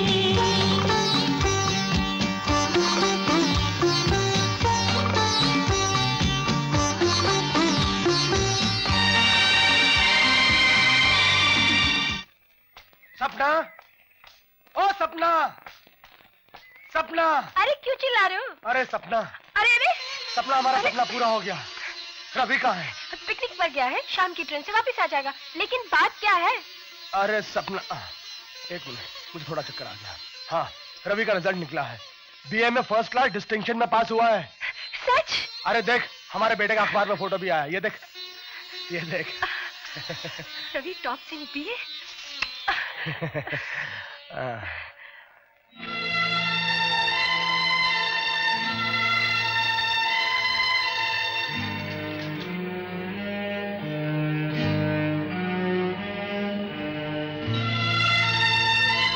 गंगाराम जी, ट्रेन आ गई है। अरे भैया, एक पैकेट जल्दी से बिस्किट देना। पीला वाला बैग, एक बाल, एक पीला वाला बैग रह गया अंदर। बाबू सामान उठाओ। अरे अच्छा हुआ कुली तुम।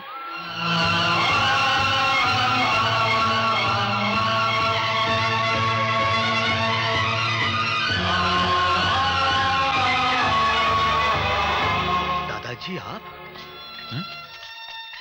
कौन कौन दादाजी? आपका नाम श्री गंगाराम जी है ना? नहीं नहीं बेटे, मेरा नाम रामलाल है, रामलाल। नहीं नहीं, आप झूठ बोल रहे हैं। आप मुझसे कुछ छुपा रहे हैं। नहीं बेटा, मैं पिछले 20 साल से इसी प्लेटफॉर्म पे कुली का काम कर रहा हूँ। शायद तुम्हें धोखा हुआ है। कभी कभी आंखें जो देखती हैं, मन जो सोचता है ना, वो होता नहीं है। लेकिन ये मैं सामान उठाऊं? हाँ? सामान उठाऊं? जी नहीं, हम लोग बहुत सारे लड़के अपना सामान खुद उठा लेंगे। हाँ।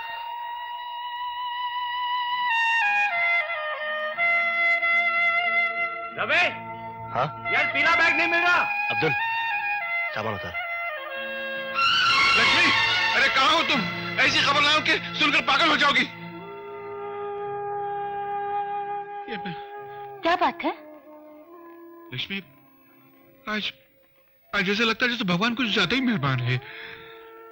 दिल की उजड़ी हुई जमीन पर उसने आज खुशियों की वर्षा कर दी। ऐसी कौन सी खुशखबरी है? आज अपना रवि मिला था। क्या? रवि? हमारा रवि?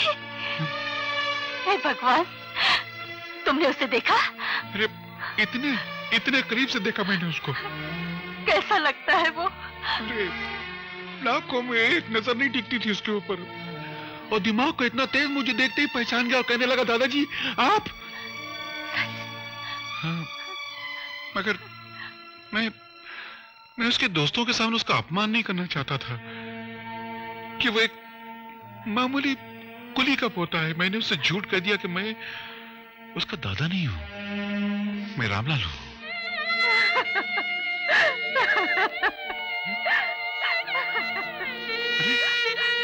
अरे लक्ष्मी, अरे पगली रोती क्यों है? आज तो बहुत खुशी का दिन है। आज तेरा पोता पूरी यूनिवर्सिटी में फर्स्ट आया है। ये देख, इसकी तस्वीर छपी है, देख। रवि, हमारा रवि।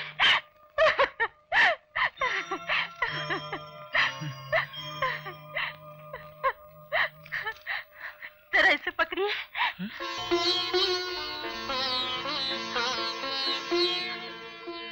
ये क्या है?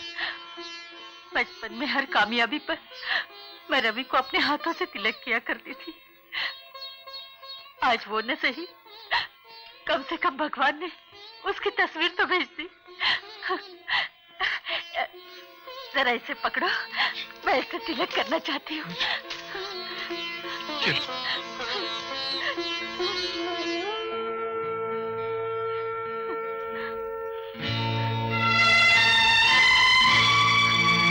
रवि, दादी माँ, दादाजी,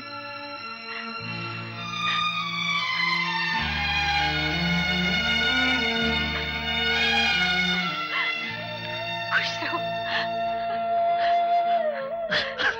उठ जा बेटा, उठ जा, उठ उठ उठ उठ बेटा, उठ, नहीं दादाजी, उठ जा बेटा, उठ जा।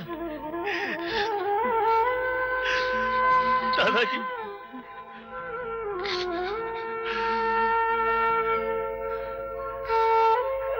मेरे माँ बाप ने मुझसे इतना बड़ा झूठ बोला कि मेरे दादा दादी मर गए, और आप लोग इस हालत में, वो लोग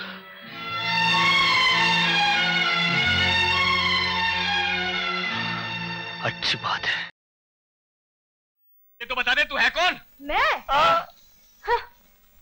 मैं श्री फूलचंद जी का तीसरा बेटा हूँ। तीसरा बेटा? अबे छोटे, मैं यहाँ हूँ। छोटे, अबे पिताजी ने 2 शादियाँ की थी क्या? लगता है पिताजी जवानी में बड़े चालू टाइप के आदमी रहे होंगे। देखते हो नमूना कैसे मार रहा है। कमीनो, अपने पिताजी को आज मैं तुम्हें मार कर बंदा बना दूंगा।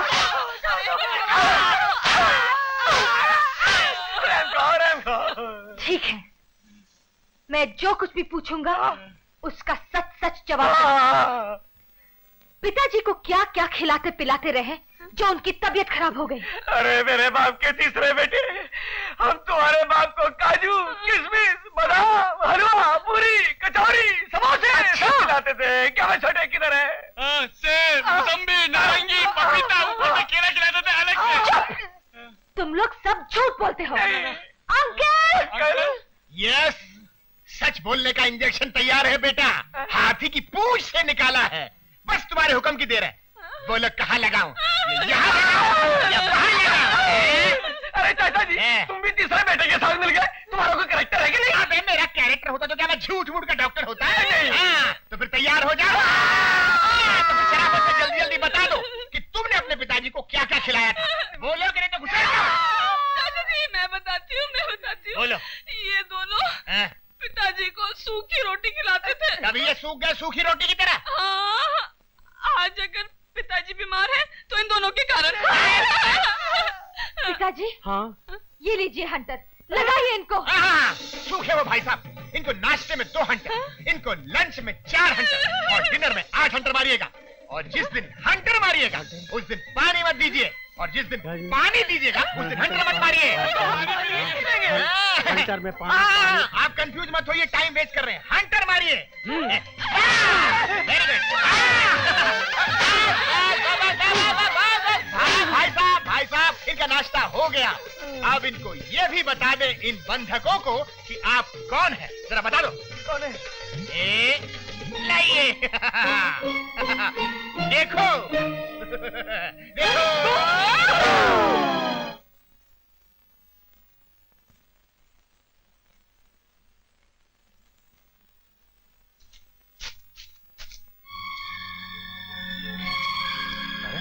ये क्या कर रहा रवि?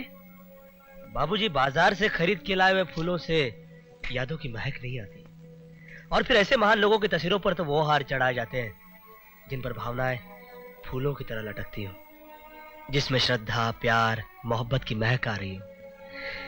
इसलिए आज से इस घर में फूलों और अगरबत्ती की पूजा बंद। ये क्या बोल रहा है? इसके विचार तो मेरी समझ से बाहर है।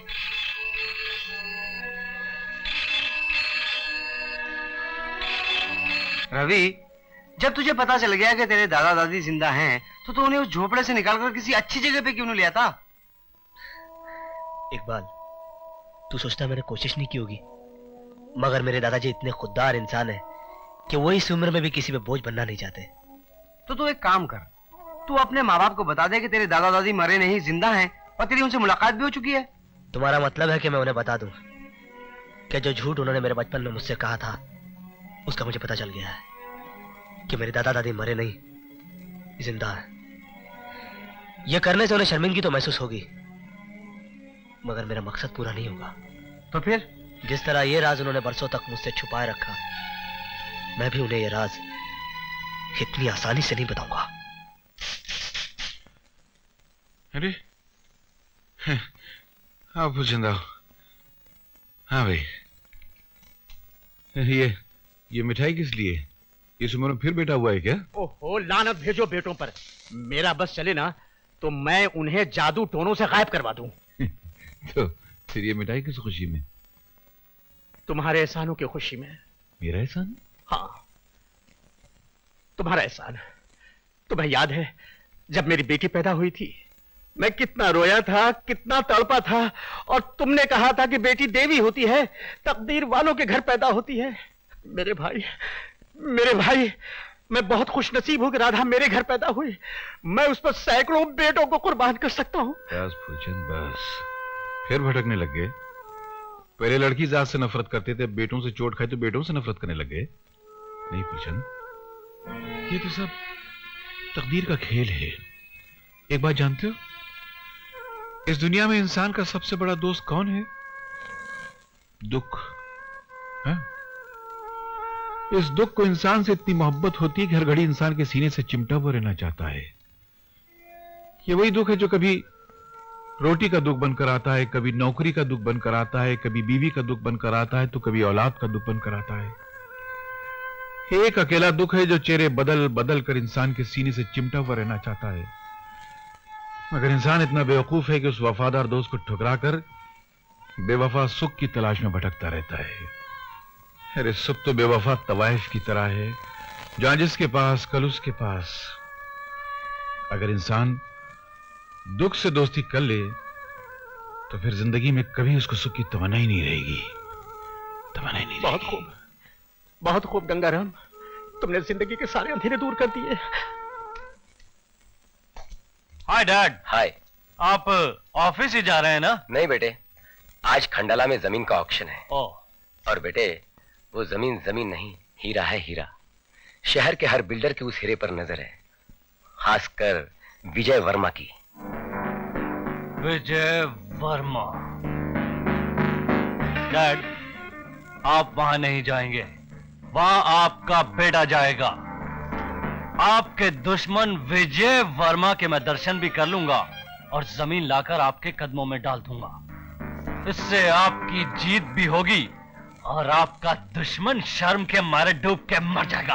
अब बारी है प्लॉट नंबर 12 की, जिस पर आप सबकी नजर लगी है। सरकार ने इसकी कीमत 1 करोड़ रुपया रखी है। अब आप इससे बढ़कर बोली लगाइए। 1 करोड़ 20 लाख, 1 करोड़ 40 लाख, 1 करोड़ 50 लाख, 2 करोड़, 2 करोड़ 1, 2 करोड़ 2, 2.5 करोड़। बहुत खूब विजय साहब, आज के दौर में ऐसी जमीन के असली कदरदान विजय साहब ही है। ये विजय वर्मा? तो इनकी बोली 2.5 करोड़ रुपए। 2.5 करोड़ 1, 2.5 करोड़ 2, 4 करोड़। उल्लू, तुम ये क्या कर रहे हो? पागल हो गए हो क्या? 4 करोड़ 1, 4 करोड़ 2, 4 करोड़ 3।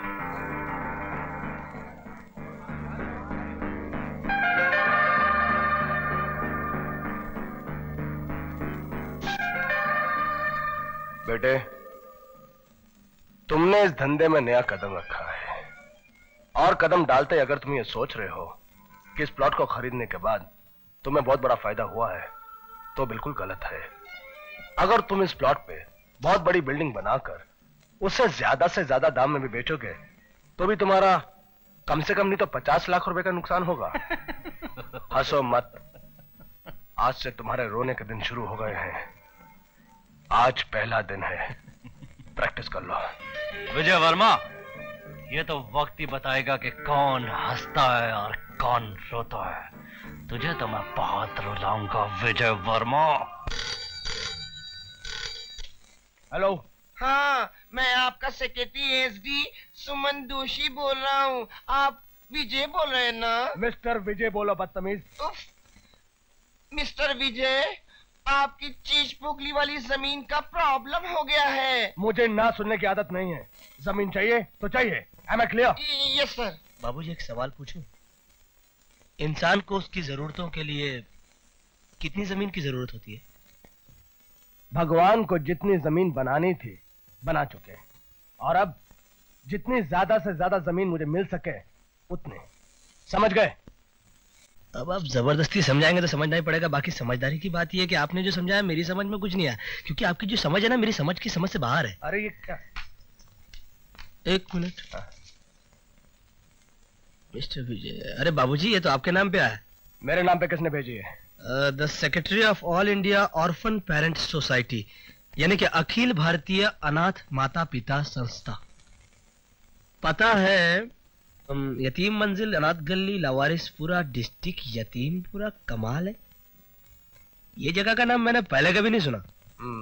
लगता है किसी ने मजाक किया है। रवि जरा इसे खोलो तो। हाँ वही देख रहा हूँ।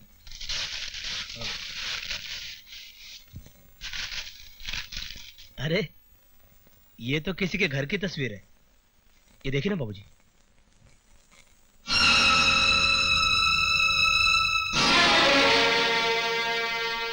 गंगा लक्ष्मी निवास,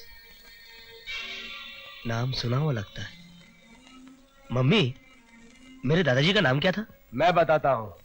तेरे दादाजी का नाम था गंगाराम। नहीं बाबूजी, मेरे दादाजी का नाम गंगाराम नहीं था। बदतमीज, तू मेरे बाप का नाम मुझसे ज्यादा जानता है। नाराज मत होइए बाबूजी, मेरे दादाजी का नाम था श्री गंगाराम। जिस तरह आपके नाम के साथ अगर मिस्टर ना लगे तो आपके नाम का अपमान होता है ना, उसी तरह मेरे दादाजी के नाम के साथ अगर श्री ना लगे तो उनके नाम का भी अपमान होता है। समझे बाबूजी?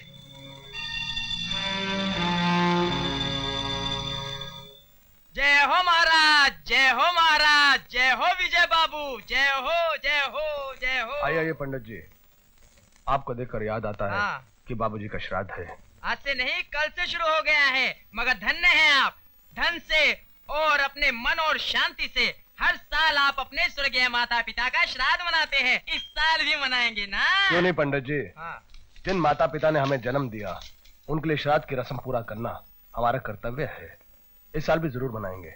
सपना, इन्हें 2000 रुपए दे दो। अरे विजय बाबू, इस साल का बजट नहीं देखा आपने? हर चीज की महंगाई बढ़ गई है। बिल्कुल सही कहा आपने। वाकई आजकल के युग में हर चीज के दाम बढ़ गए, मगर आदमी की नजर में इंसानियत के दाम घट गए। क्यों बाबूजी? हाँ सपना, पंडित जी को 2500 रुपए दे दो। मैं तो पंडित जी को 3000 रुपए दूंगी। सास ससुर का श्राद्ध साल में एक ही बार तो आता है। माँ, ये 2-3 बार नहीं आ सकता क्या? चल चुप, तू तो पागल है। अपनी सभ्यता और संस्कृति के बारे में कुछ नहीं जानता। अरे ये त्योहार तो साल में सिर्फ एक ही बार आता है। अच्छा, तो ये श्राद्ध एक त्योहार होता है? हाँ। वाह, फिर तो अब की बार ये त्योहार हम बड़ी ही धूमधाम से मनाएंगे।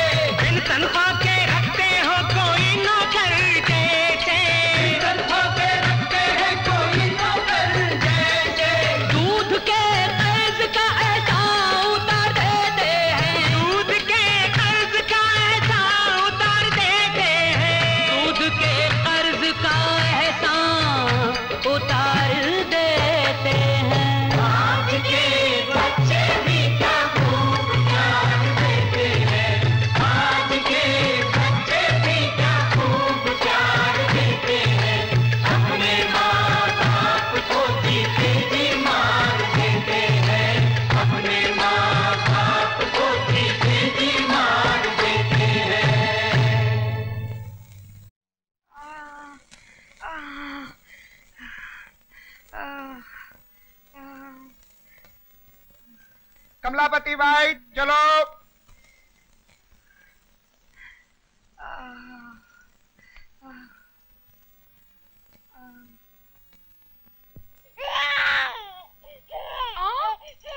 इतना जल्दी? बेला बाटली वाला चलो। Yes yes doctor. डॉक्टर बैठिए मत, बैठिए मत, इस हालत में आप बैठ रही हैं। चलिए लेट जाइए, लेट जाइए, लेट जाइए। संभाल के। अरे बाप रे, हो डंडा नीचे। सुनना पड़ेगा। मारता मारता। ये तो आपका आखिरी महीना चल रहा है और आप ऐसे मटक के आ रही हैं जैसे कुंवारी हैं। क्यों बात करे डॉक्टर? ना में पेट से है और ना में औरत है। तो फिर ये क्या है? वो तो छोकरी छो, वो भी कुंवारी। ठीक है ठीक है ठीक है, मगर तकलीफ क्या है?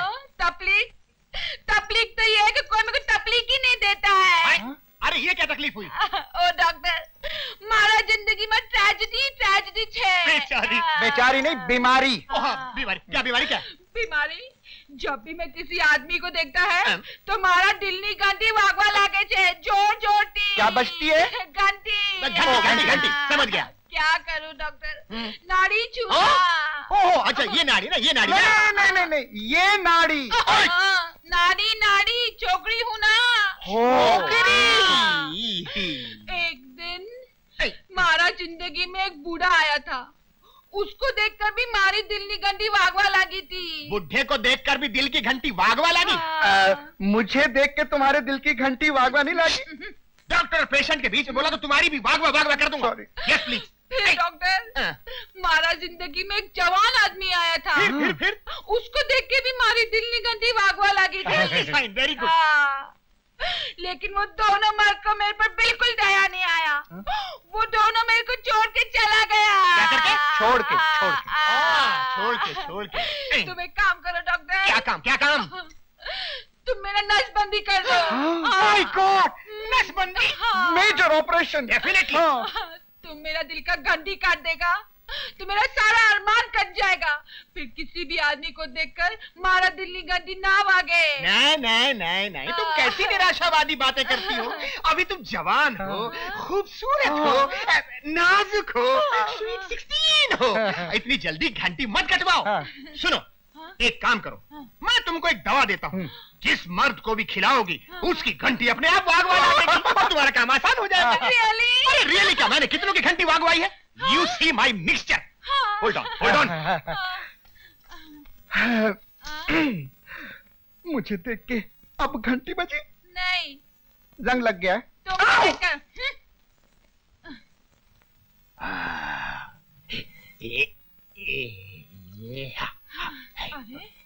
इसको भी देखकर मारी दिल्ली घंटी वागवा लगे छे।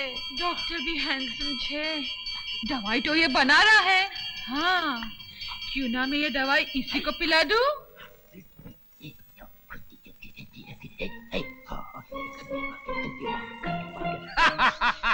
ये रहा शर्तिया मर्द की घंटी बजाने वाला मिक्सचर। 21 साल का फॉर्मूला। जिस मर्द ने इसको पिया उसकी बजी। और ये क्या कर रही हो? क्या कर रही हो?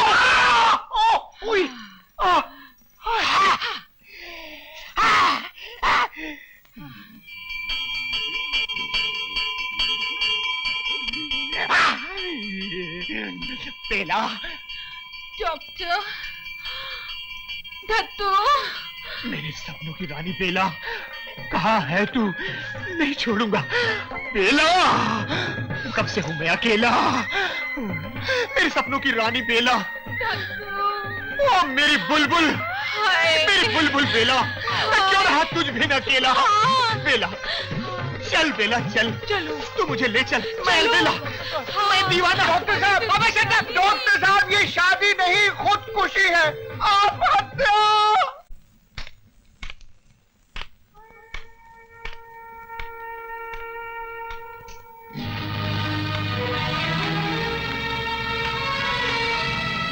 आज ये क्या हो गया है तुम्हें? अंधेरे में बैठे हो, शराब पे शराब पिए जा रहे हो। कोई परेशानी है? हाँ सपना, मैं बहुत परेशान हूं। मैं अपनी जिंदगी में हर जंग जीता हूं। कहीं ऐसा तो नहीं अपने बेटे से हार जाऊं बहुत बहुत बदल गया है। अपनी मर्जी से आता है, मर्जी से जाता है। बात करता है तो शब्द कम कांटे ज्यादा होते हैं। कारण पूछो तो मुस्कुराकर टाल देता है। मुझे तो उसकी मुस्कुराहट से भी खौफ लगने लगा है। कहीं ऐसा तो नहीं कि रंजीत हम बाप बेटे के बीच में नफरत की दीवार खड़ी कर रहा हो? पता नहीं, पूछती तो मैं भी हूं, लेकिन ठीक से जवाब मुझे भी नहीं देता। हम एक बार जाकर राधा से मिल लेते हैं। रवि राधा को बहुत प्यार करता है। उसने अपने दिल की बात राधा को तो बताई होगी, और अगर उसके दिल में हमारे खिलाफ रंजीत ने गलतफहमी पैदा कर दी है तो वो उसे दूर करेगी।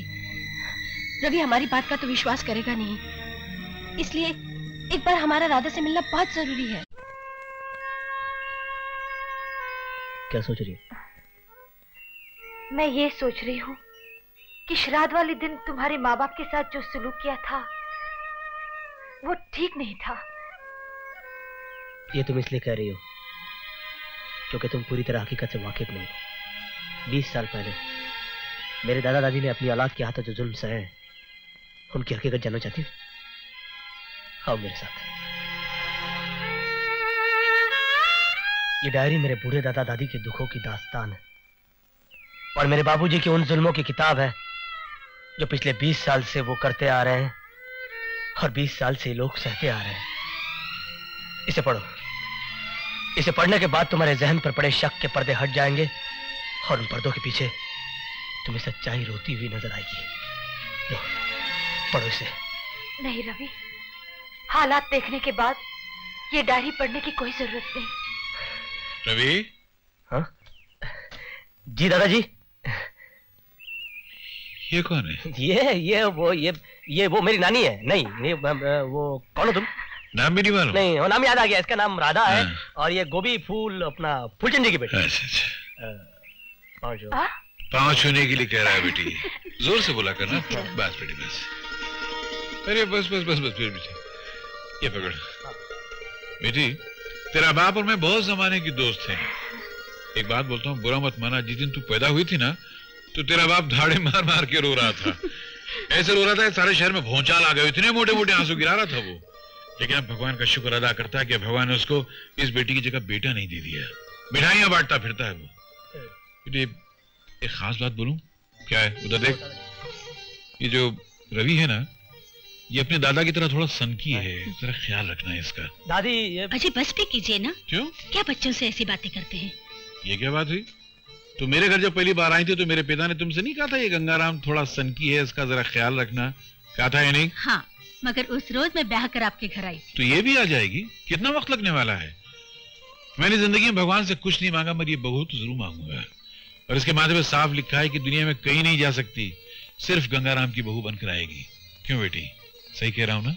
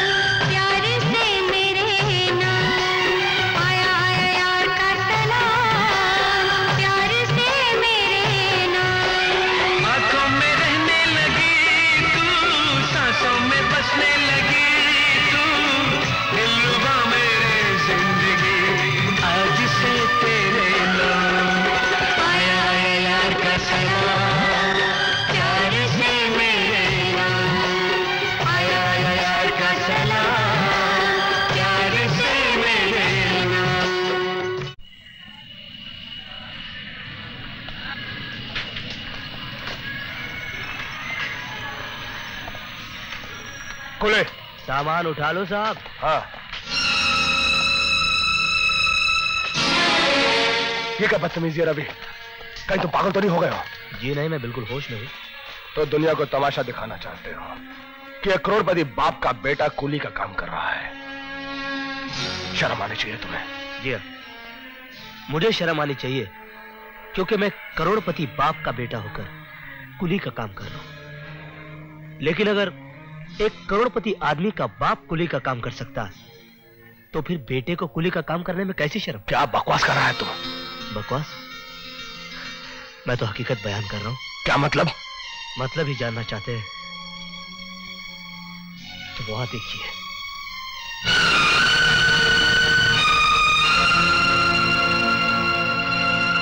पिताजी। जी हाँ, आपके पिता और मेरे दादाजी। बाबूजी, बरसों से जो आपने झूठ का पर्दा डाल रखा था आज वो खुल गया और हकीकत सामने आ गई। वाकई ये बहुत ही शर्म की बात है कि एक करोड़पति आदमी का बाप एक मामूली से झोपड़े में रहता है और कुलीगिरी करके अपना पेट भरता है। आज आपको पता चल गया होगा कि मेरे बदले हुए रवैये की वजह क्या है।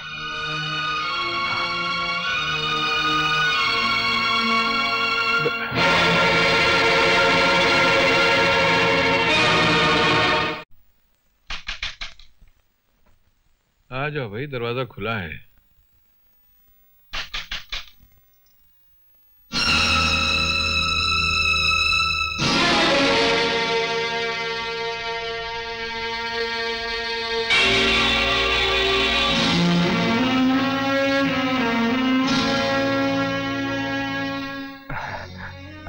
आप तो ऐसे देख रहे हैं जैसे मुझे भूल गए हो।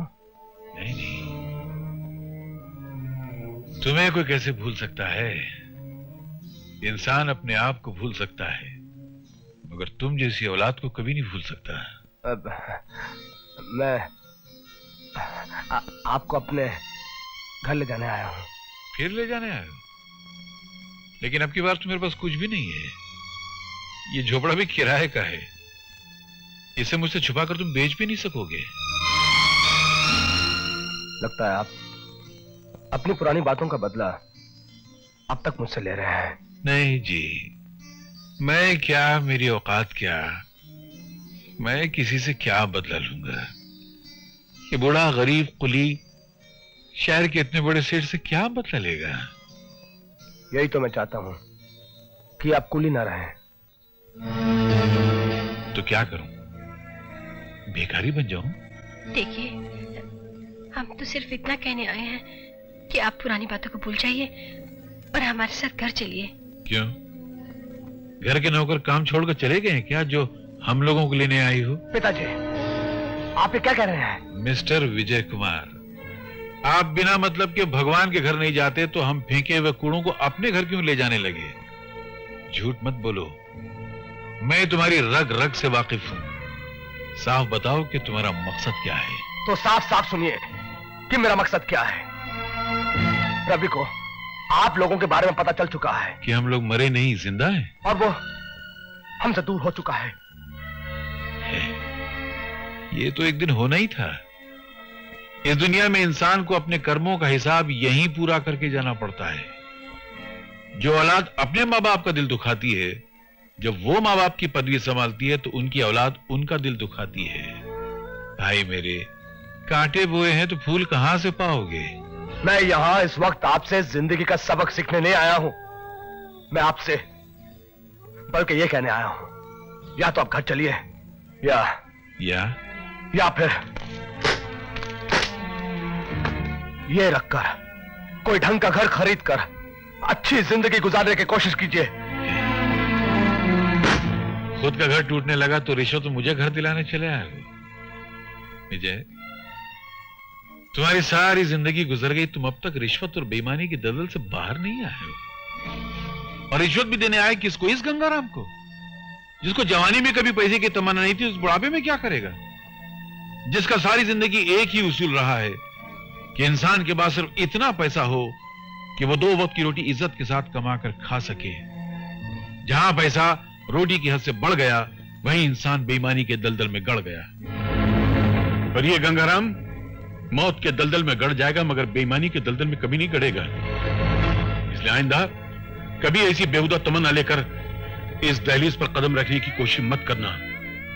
यह तुम्हारी जिंदगी का सौदा है, तुम्हारी जिंदगी का सवाल है, इसे खुद ही हल करो। यहां कभी मत आना। चले जाना से, जाना से, जाना से। गंगाराम को खरीदने आए हैं।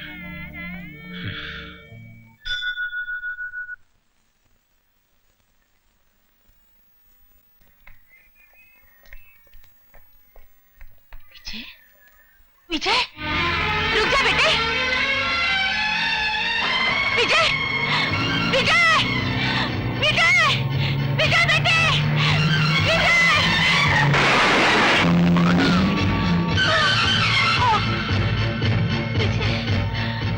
विजय, विजय,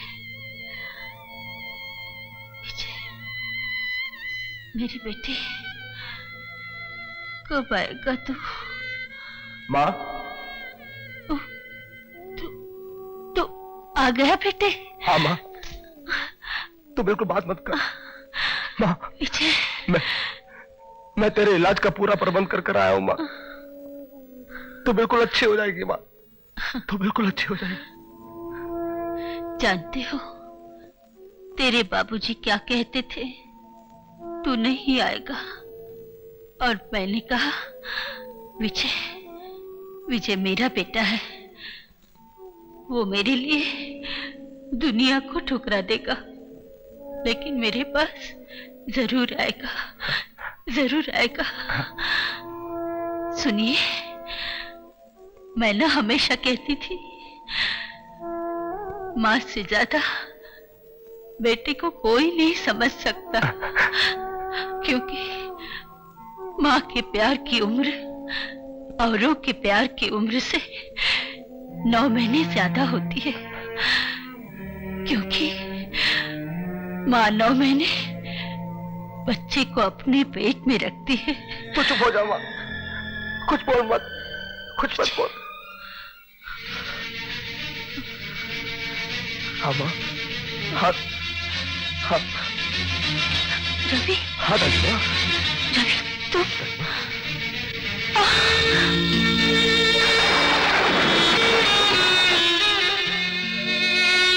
दादी माँ,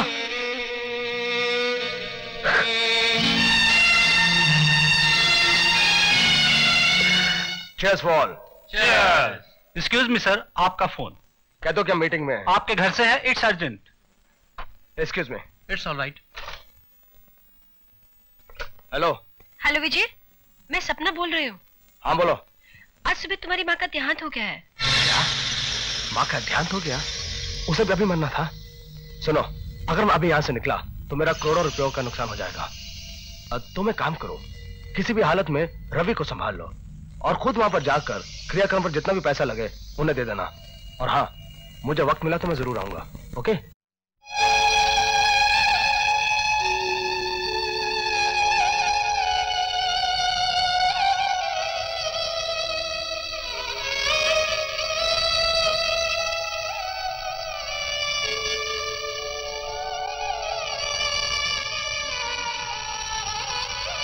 बेटे का इंतजार करते करते आंखें इतनी थक गई कि हमेशा के लिए सो गई।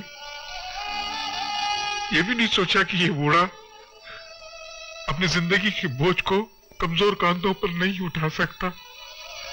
दादाजी, अकेला नहीं उठा सकता।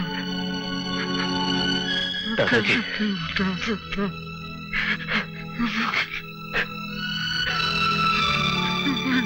बाजी, अरे बाजी, ये क्या हो गया बाजी? आप हमें छोड़कर क्यों चले गए बाजी? हमें 2 दिन आपकी सेवा करने का मौका तो दिया होता बाजी। माँ, बाबूजी भी आए? क्या बताऊं बेटा, मैंने लाख कोशिश की फोन पे फोन किए, लेकिन उनसे बात नहीं हुई। हाय, उनको तो ये भी नहीं पता होगा कि उनकी माँ का देहांत हो गया है। अगर उनको पता चल जाता बेटा तो वो जरूर आते बेटा। बहू बस आंसू मत बहा। जो माँ जीते जी अपनी औलाद पर बोझ नहीं बनी, वो मरने के बाद क्या बोझ बनेगी। जिन कांधों के मुकद्दर में इसका बोझ लिखा है, आज भी वही इसका बोझ उठाएंगे।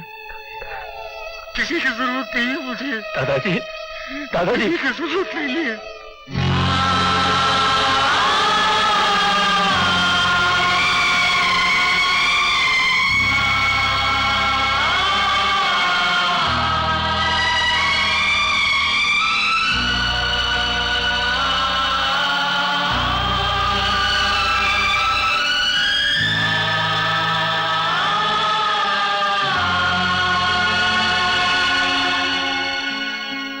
अपनों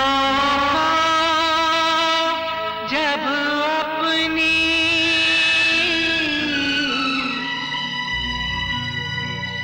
दुनिया ठुकराती है, जाने अनजाने में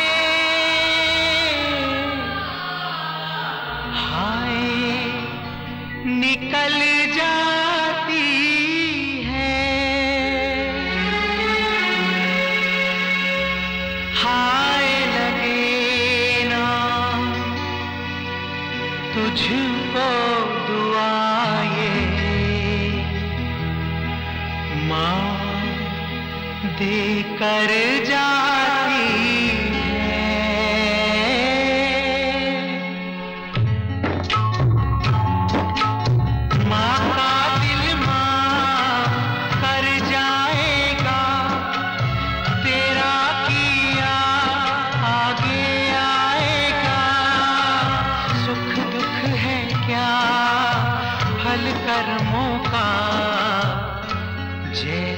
करनी वैसी भरनी, जैसी करनी वैसी भरनी, जैसी करनी वैसी भरनी।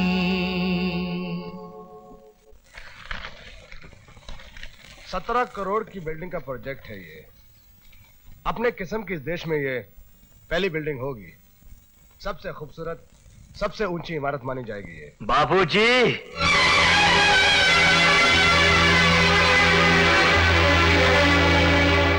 इस देश की सबसे ऊंची इमारत तो बना रहे हैं आप, मगर वो जमीन जिसने आपकी जिंदगी की इमारत को बनाया, वो जमीन आज धस के मौत की गहराइयों में उतर गई और उसकी रत्ती भर परवाह तक नहीं है आपको। इसे देख रहे हैं आप? इस कलश में जलती हुई ममता की राख है। उन हड्डियों के टुकड़े हैं जिन्होंने आपकी हड्डियों को जन्म दिया। राख की शक्ल में इसमें आपकी मां का शरीर बंद है बाबूजी। वो शरीर जिसने आपको 9 महीने अपनी कोख में रखा और उसका आपने यह सिला दिया कि उसकी अर्थी को कांधा देने के लिए आपके पास वक्त नहीं था। आप अपने बर्ताव से जिंदगी भर उनका दिल जलाते आए और जब उनको जलाने का असली वक्त आया तो आपने अपनी आंखें ही फेर ली। बेटे का सबसे बड़ा फर्ज होता है मां के दूध का कर्ज उतारना, उसकी चिता को आप,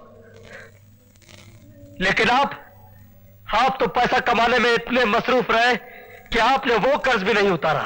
रवि, इन सब बातों के लिए यही जगह है क्या? बाबूजी, मैं तो सिर्फ ये कहने के लिए आया हूं कि अब भी वक्त है, अब भी वक्त है मां के एहसानों के सागर में फंस के चंद कतरे अदा करने का। धर्म के अनुसार अस्थियों का विसर्जन किए बिना मरने वाले इंसान की आत्मा को शांति नहीं मिलती, मगर आपके पास तो इतना वक्त ही नहीं है कि इस राख को ले जाकर अपने हाथों से गंगा की लहरों में विसर्जन करें। इसलिए मैं इस कलश को आपके पास लेके आया हूं कि आप इसे सिर्फ छू दीजिए, बाकी फर्ज मैं अदा कर दूंगा। छूइए बाबूजी। क्या सोच रहे बाबूजी? किनसे शर्मा रहे? इन लोगों से? यहां पर जितने बड़े आदमी मौजूद हैं, इन लोगों में से कोई ऐसा आदमी नहीं है जो बिना मां बाप के इस धरती पर आया है।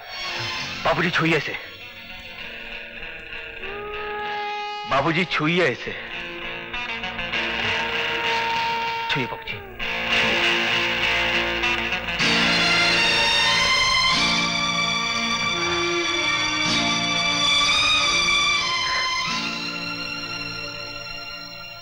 शुक्रिया बाबूजी, बहुत बहुत शुक्रिया। मगर जाने से पहले एक बात कहकर जाना चाहता हूं। जिस चिता की आग में मेरी दादी जल गई, उसी आग में मेरा और आपका रिश्ता भी जल गया। जो गम जो दुख आपने अपने मां बाप को दिए, अब आपकी बारी है। जब आपकी अपनी ये इकलौती औलाद आपसे जुदा हो जाएगी ना, तब आपको पता चलेगा कि औलाद की जुदाई का दर्द मौत के दर्द से भी ज्यादा होता है। अब आपका मेरा कोई रिश्ता नहीं। मैं जा रहा हूं बाबूजी, आपको छोड़कर हमेशा हमेशा के लिए। रवि, रवि, रवि!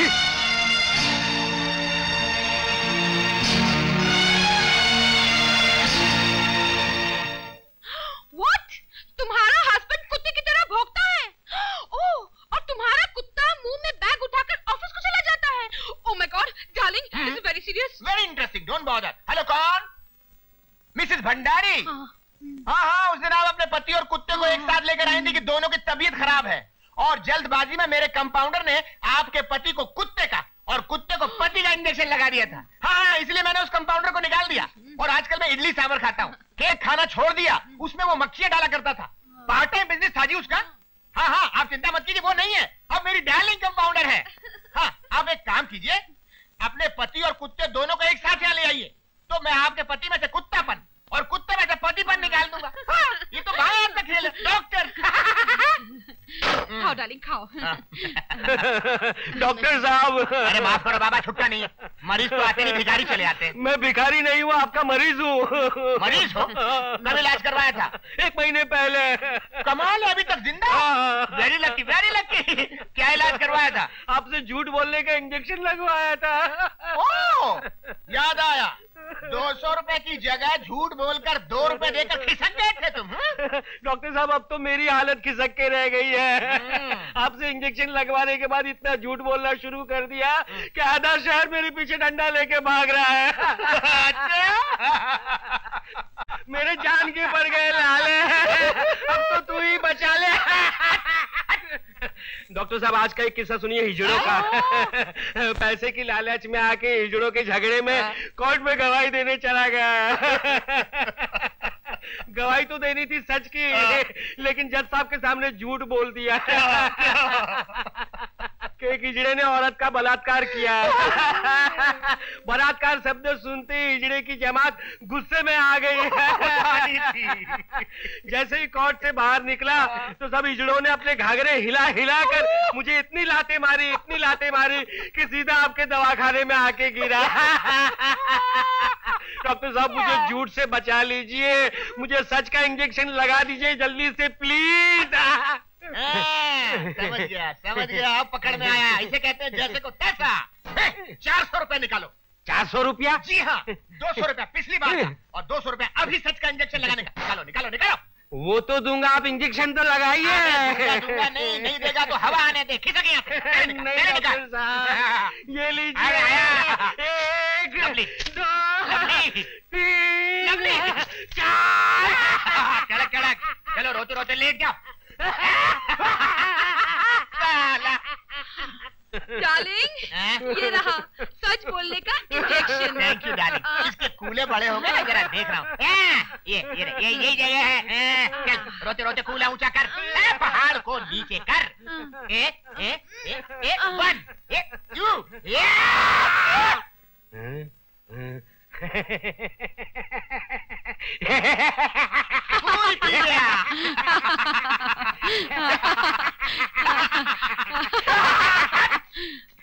2 डॉक्टर साहब, मैं आपसे एक बात पूछूं? हाँ, पूछो पूछो।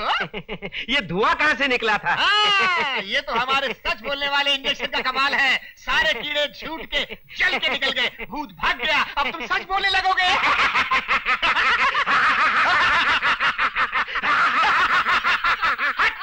कितना हंसता है डॉक्टर साहब? एक सच मेरे पेट में उबल रहा है। उबालो उबालो निकालो निकालो निकालो। मैंने जो आपको 100 के 4 नोट दिए ना, ये कड़क कड़क, ये सब जाली है।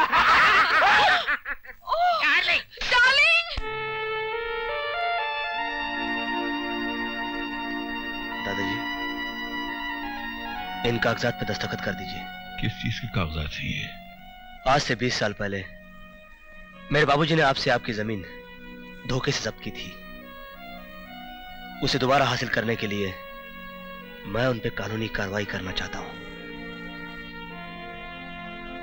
क्या कहूं? तू भी अपने बाप के साथ वही कर रहा है जो तेरे बाप ने अपने बाप के साथ किया था, तो तुझ में और उसमें फर्क क्या रह गया?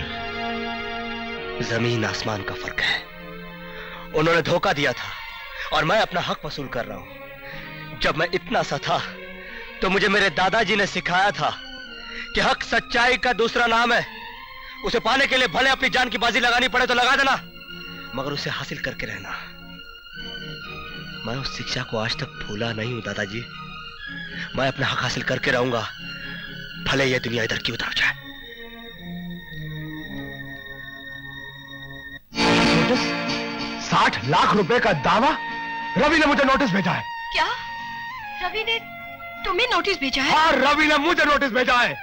अपने बाप के साथ वो कानूनी कार्रवाई करेगा, मुझे कचहरी लेकर जाएगा। वो क्या इसी दिन के लिए पाल पोस कर बड़ा किया हमने उसे? सर, आपका लीगल एडवाइजर होने की हैसियत से मेरा आपको ये बताना फर्ज है कि अगर आपने इस नोटिस के जवाब में कोई भी कानूनी कदम उठाया तो आप ये केस हार जाएंगे, क्योंकि आपने अपने पिताजी का जो बंगला धोखे से हासिल किया था, सही मानों में उस पर रवि का ही हक है। सर, एक काम करते हैं, वो जो आपका मड आइलैंड वाला बंगला खाली पड़ा है उसे बेचकर 60 लाख रुपए का भुगतान करते हैं। मैं समझता हूँ ये आपके लिए बेहतर होगा। रवि तो कमाल का लड़का है। मैंने उसे कितना समझाया कि सगा बाप है, 60 लाख रुपए का नोटिस मत भेज, 100-200 रुपए कम कर दे। आप कहते हैं तो खामोश हो जाते हैं।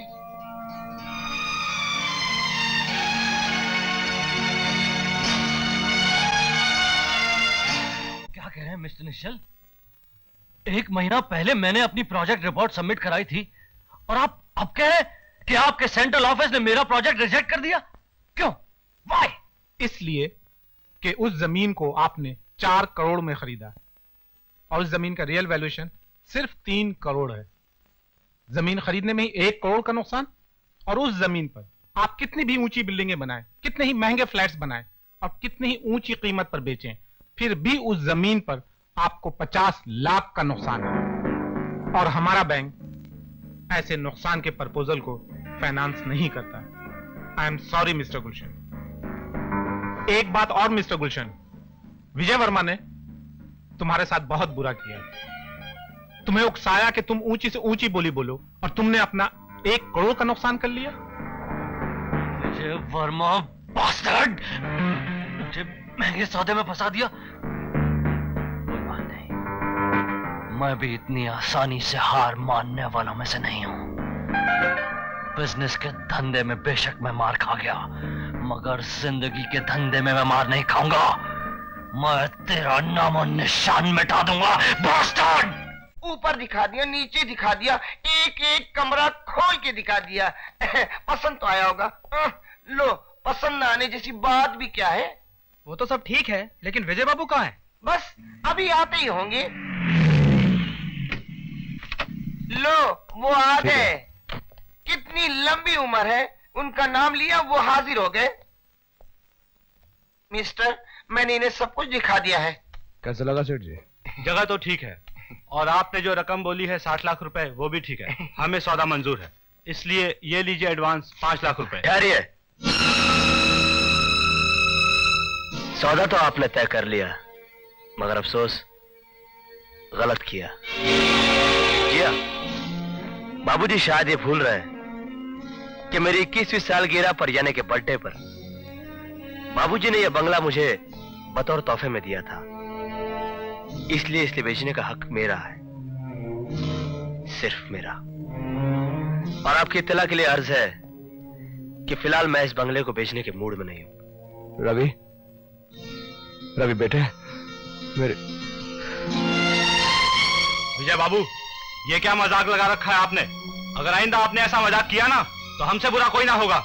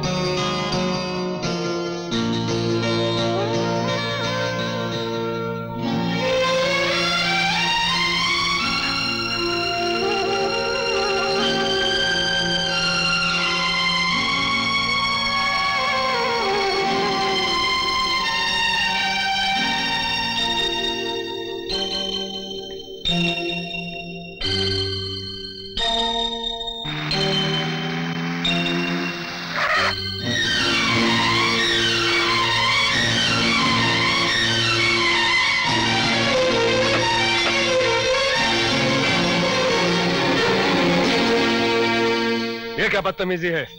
किसके हुक्म से तुमने ये बोर्ड बदला है? तुम्हें मालूम नहीं कि ये घर मेरा है? रवि! क्या है बाबूजी कि ये घर तो आपका है, मगर माँ बाप के घर का बोर्ड बदलने के लिए इकलौती औलाद को किसी की इजाजत लेने की जरूरत नहीं पड़ती। भूल गए बाबूजी? आज से 25 साल पहले आपने भी तो इसी तरह गंगा लक्ष्मी निवास का बोर्ड निकालकर विजय सपना अपार्टमेंट्स बनवाया था। और अगर गंगा लक्ष्मी निवास विजय सपना अपार्टमेंट्स बन सकता है तो विजय सपना भवन रवि राधा निवास क्यों नहीं बन सकता? बाबूजी, आपने तो अपने माँ बाप के साथ फरेब करके उन्हें अपने घर से बेदखल किया था। ये तो मेरे दादाजी श्री गंगाराम जी के संस्कार हैं जो मैं आपके साथ शराफत से पेश आ रहा हूँ। रवि, तुम्हें अपने माँ बाप से भी बात करने की तमीज नहीं है? तमीज सिखाने का हक उन्हें होता है जिन्हें तमीज का मतलब मालूम हो। मुझे तो शर्म आती है अपने आप पर कि मैंने तुमने इसी फरेबी और लालची माँ की कोख से जन्म लिया। बाबूजी, चिल्लाइए मत, चिल्लाना मुझे भी आता है। इससे पहले कि मैं अपनी हाथ से चली जाइए ऐसे। हाँ राधा, गोरगा दरवाजा बंद करो।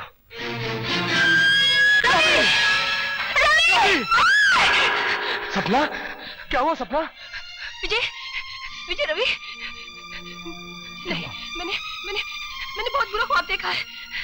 क्या ख्वाब देखा तुमने? विजय, रवि, नहीं, रवि, नहीं, हमारे साथ ऐसा नहीं कर सकता, नहीं कर सकता, नहीं कर सकता।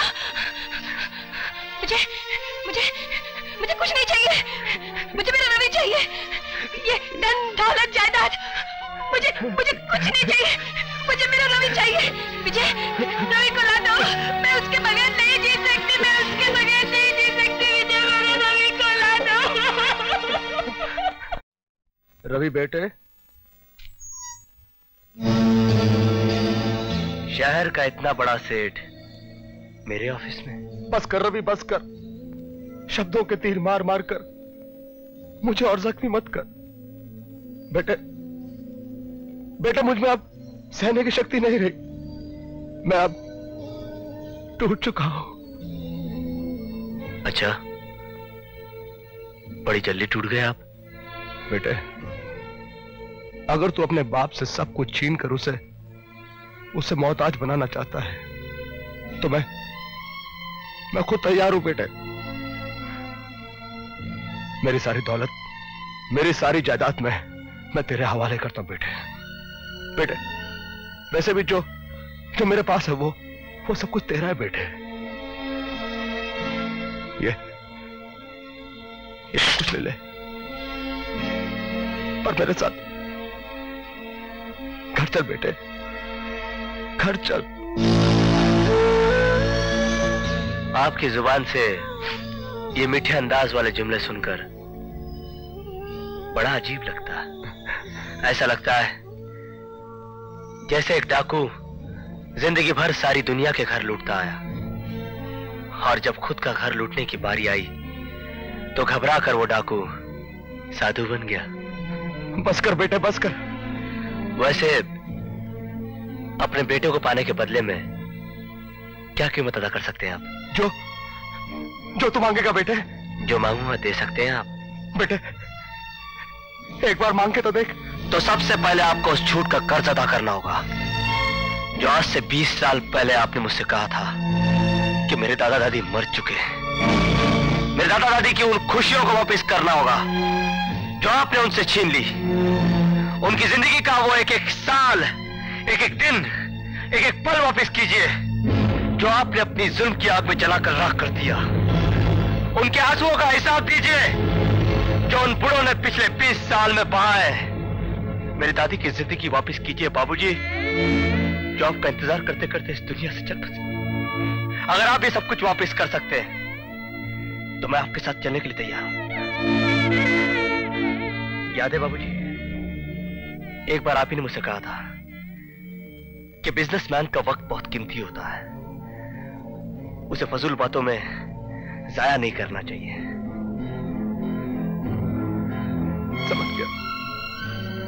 समझ गया बेटे, समझ गया।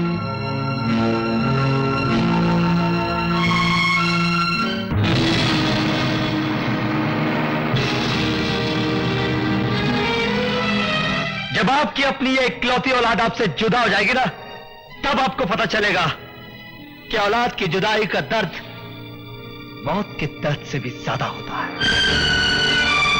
लेकिन मेरी एक बात याद रखना बेटे, तुम्हारी उम्र मेरे तजुर्बे से बहुत कम है। तुमने उतनी दिवालियां नहीं देखी है जितनी मैंने तुम जैसे बिकने वालों की बर्बादियां देखी हैं। एक दिन आएगा जब तुम छाती पीट पीट के दुनिया को अपनी बर्बादी का किस्सा सुनाना चाहोगे, वहां सुनने वाला कोई नहीं होगा, सिर्फ रोने वाले तुम होगे।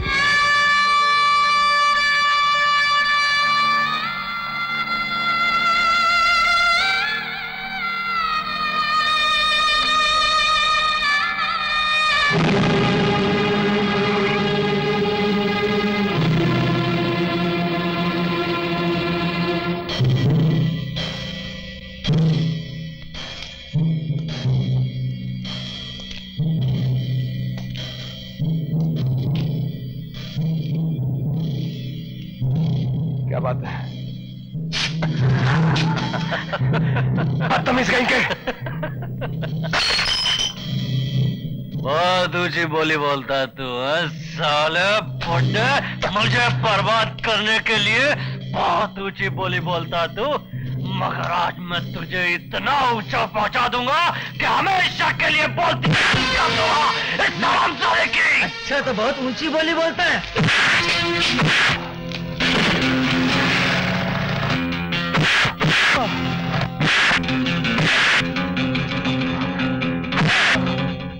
रवि, कुछ लोगों ने तेरे डैडी पे हमला कर दिया।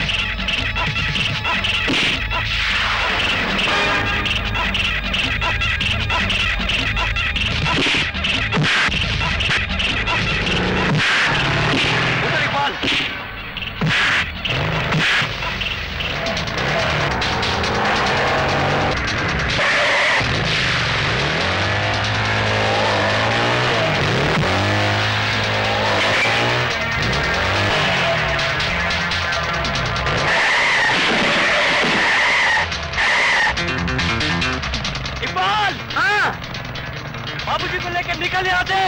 हाँ तू फिक्र मत कर।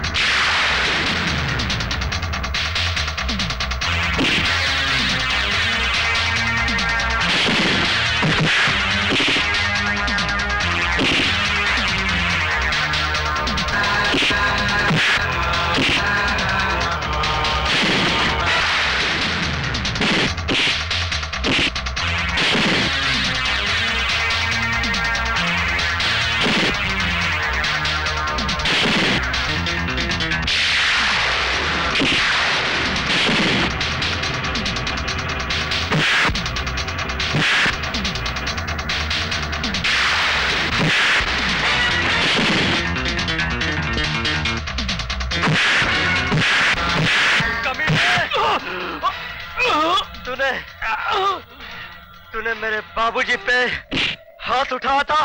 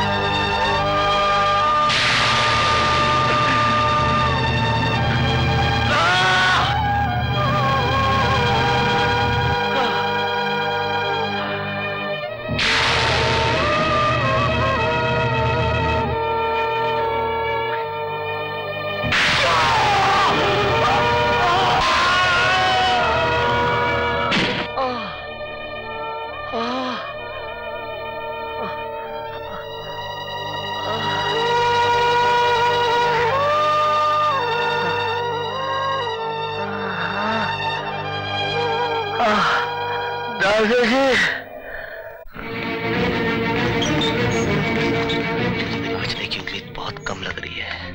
अगर मैं मर जाऊं तो मेरी लाश मेरे माँ बाप की नहीं, मेरे दादा के हवाले करना। ओके ओके यंग मैन, इसी ऑपरेशन थिएटर में चलो जल्दी, मैं भी आता हूँ। Ravi, excuse me, it's emergency case.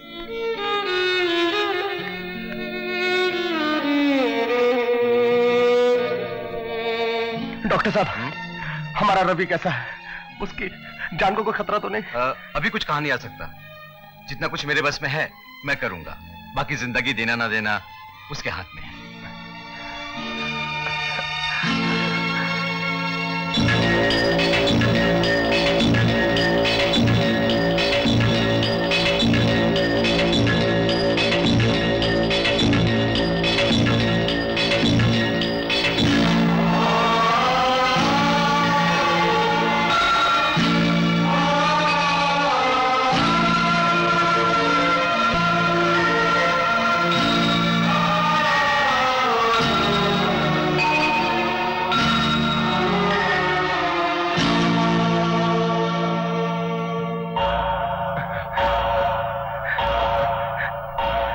Doctor साहब, हमारा रवि जाने किसकी दुआओं ने जाते जाते मरीज को दोबारा जिंदगी दिलवाती है।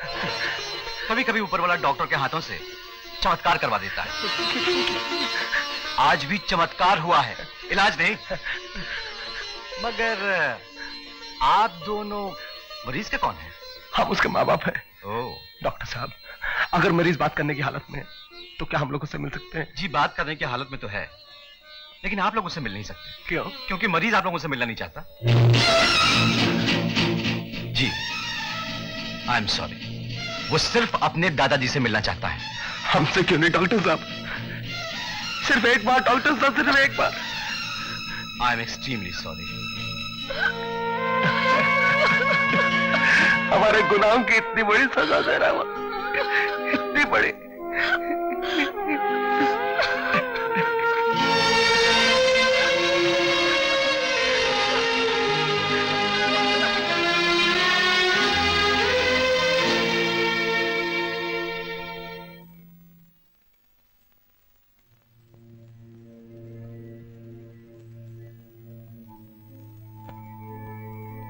रवि,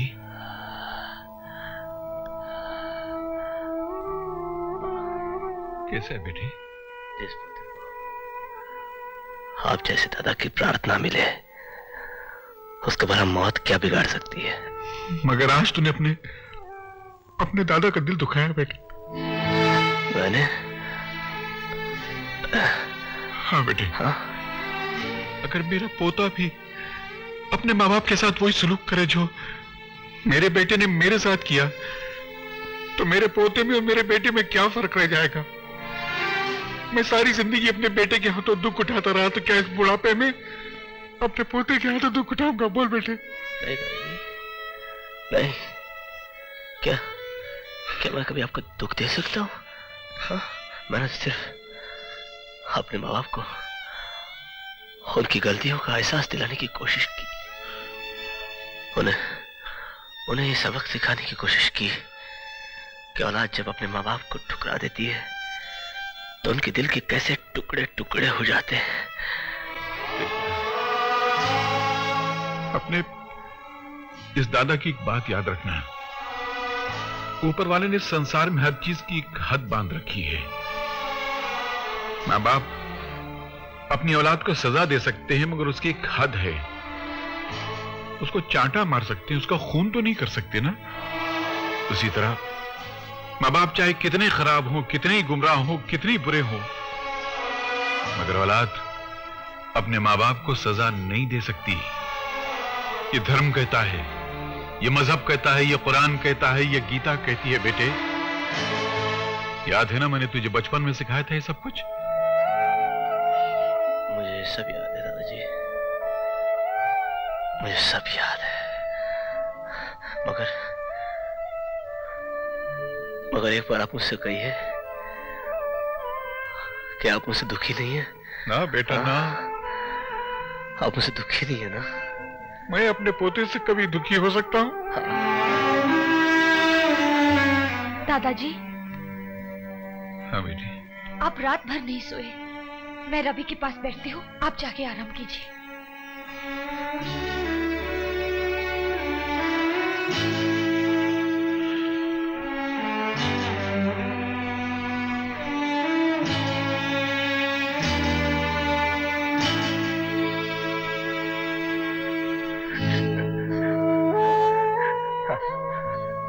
बाबूजी, बाबूजी, हमें माफ कर दीजिए बाबूजी, हमें माफ कर दीजिए बाबूजी। उठो बच्चा, उठो।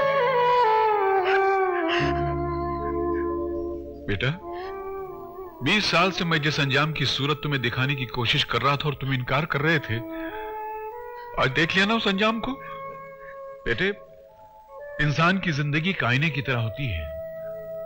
फर्क इतना है कि आम आईने में हम जो हरकत करते हैं उसकी तस्वीर उसी वक्त नजर आ जाती है, मगर जिंदगी वो आईना है कि आज किए हुए हरकत की तस्वीर बरसों बाद नजर आती है और तब तक सुधारा करने के लिए बहुत देर हो चुकी होती है। बेटा हाँ बाबूजी, बिल्कुल ठीक कह रहे, बिल्कुल ठीक। मैं गुनहगार हूँ, पापी हूँ। तभी तो मेरे बेटे ने अपनी जान पर खेल कर मेरी जान बचाने के बावजूद हमारी सूरत देखने से इनकार कर दिया। इसलिए बाबूजी, मैं सब कुछ छोड़कर हमेशा हमेशा के लिए जा रहा हूँ बाबूजी। मैं जा रहा हूँ बाबूजी। कहाँ चले जाओगे? कहीं भी, जहाँ मैं अपने पापों का प्रायश्चित कर सकूं बाबूजी। जगह बदलने से इंसान थोड़ी बदल जाता है बेटे। जगह मत बदलो, अपना दिल बदलो, अपने ख्यालात बदलो। वो जो दिल में लालच की भावना जो जगह किए बैठी है उसको उखाड़ के बाहर फेंक दो।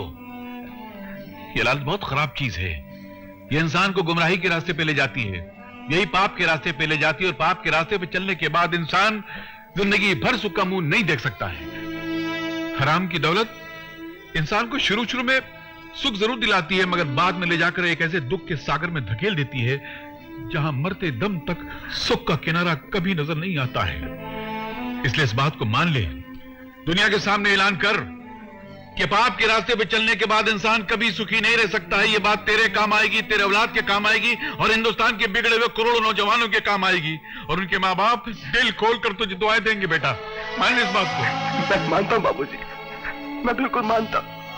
मैं दुनिया के सामने चीख चीख कर कहूंगा कि नौजवानों, कभी पैसे के लालच में आकर माँ बाप को मत ठुकराना, उनके साथ बुरा बर्ताव मत करना, वरना आज जो करोगे कल वैसे ही भरोगे, वैसे ही भरोगे बाबूजी, वैसे ही बाबूजी। बेटे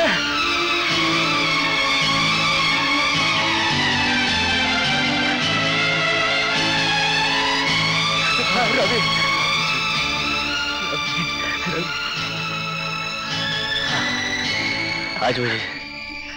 आज मुझे नए माँ बाप मिले। हाँ माँ, हाँ बाबूजी, बाबूजी मैं अपनी हद जानता हूं, मगर मैं अपने माँ बाप को उनकी हद याद दिलाना चाहता था।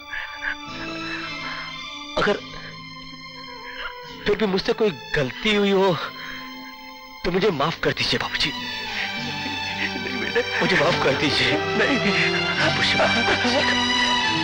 सबसे बड़ी पूजा है माता पिता की सेवा।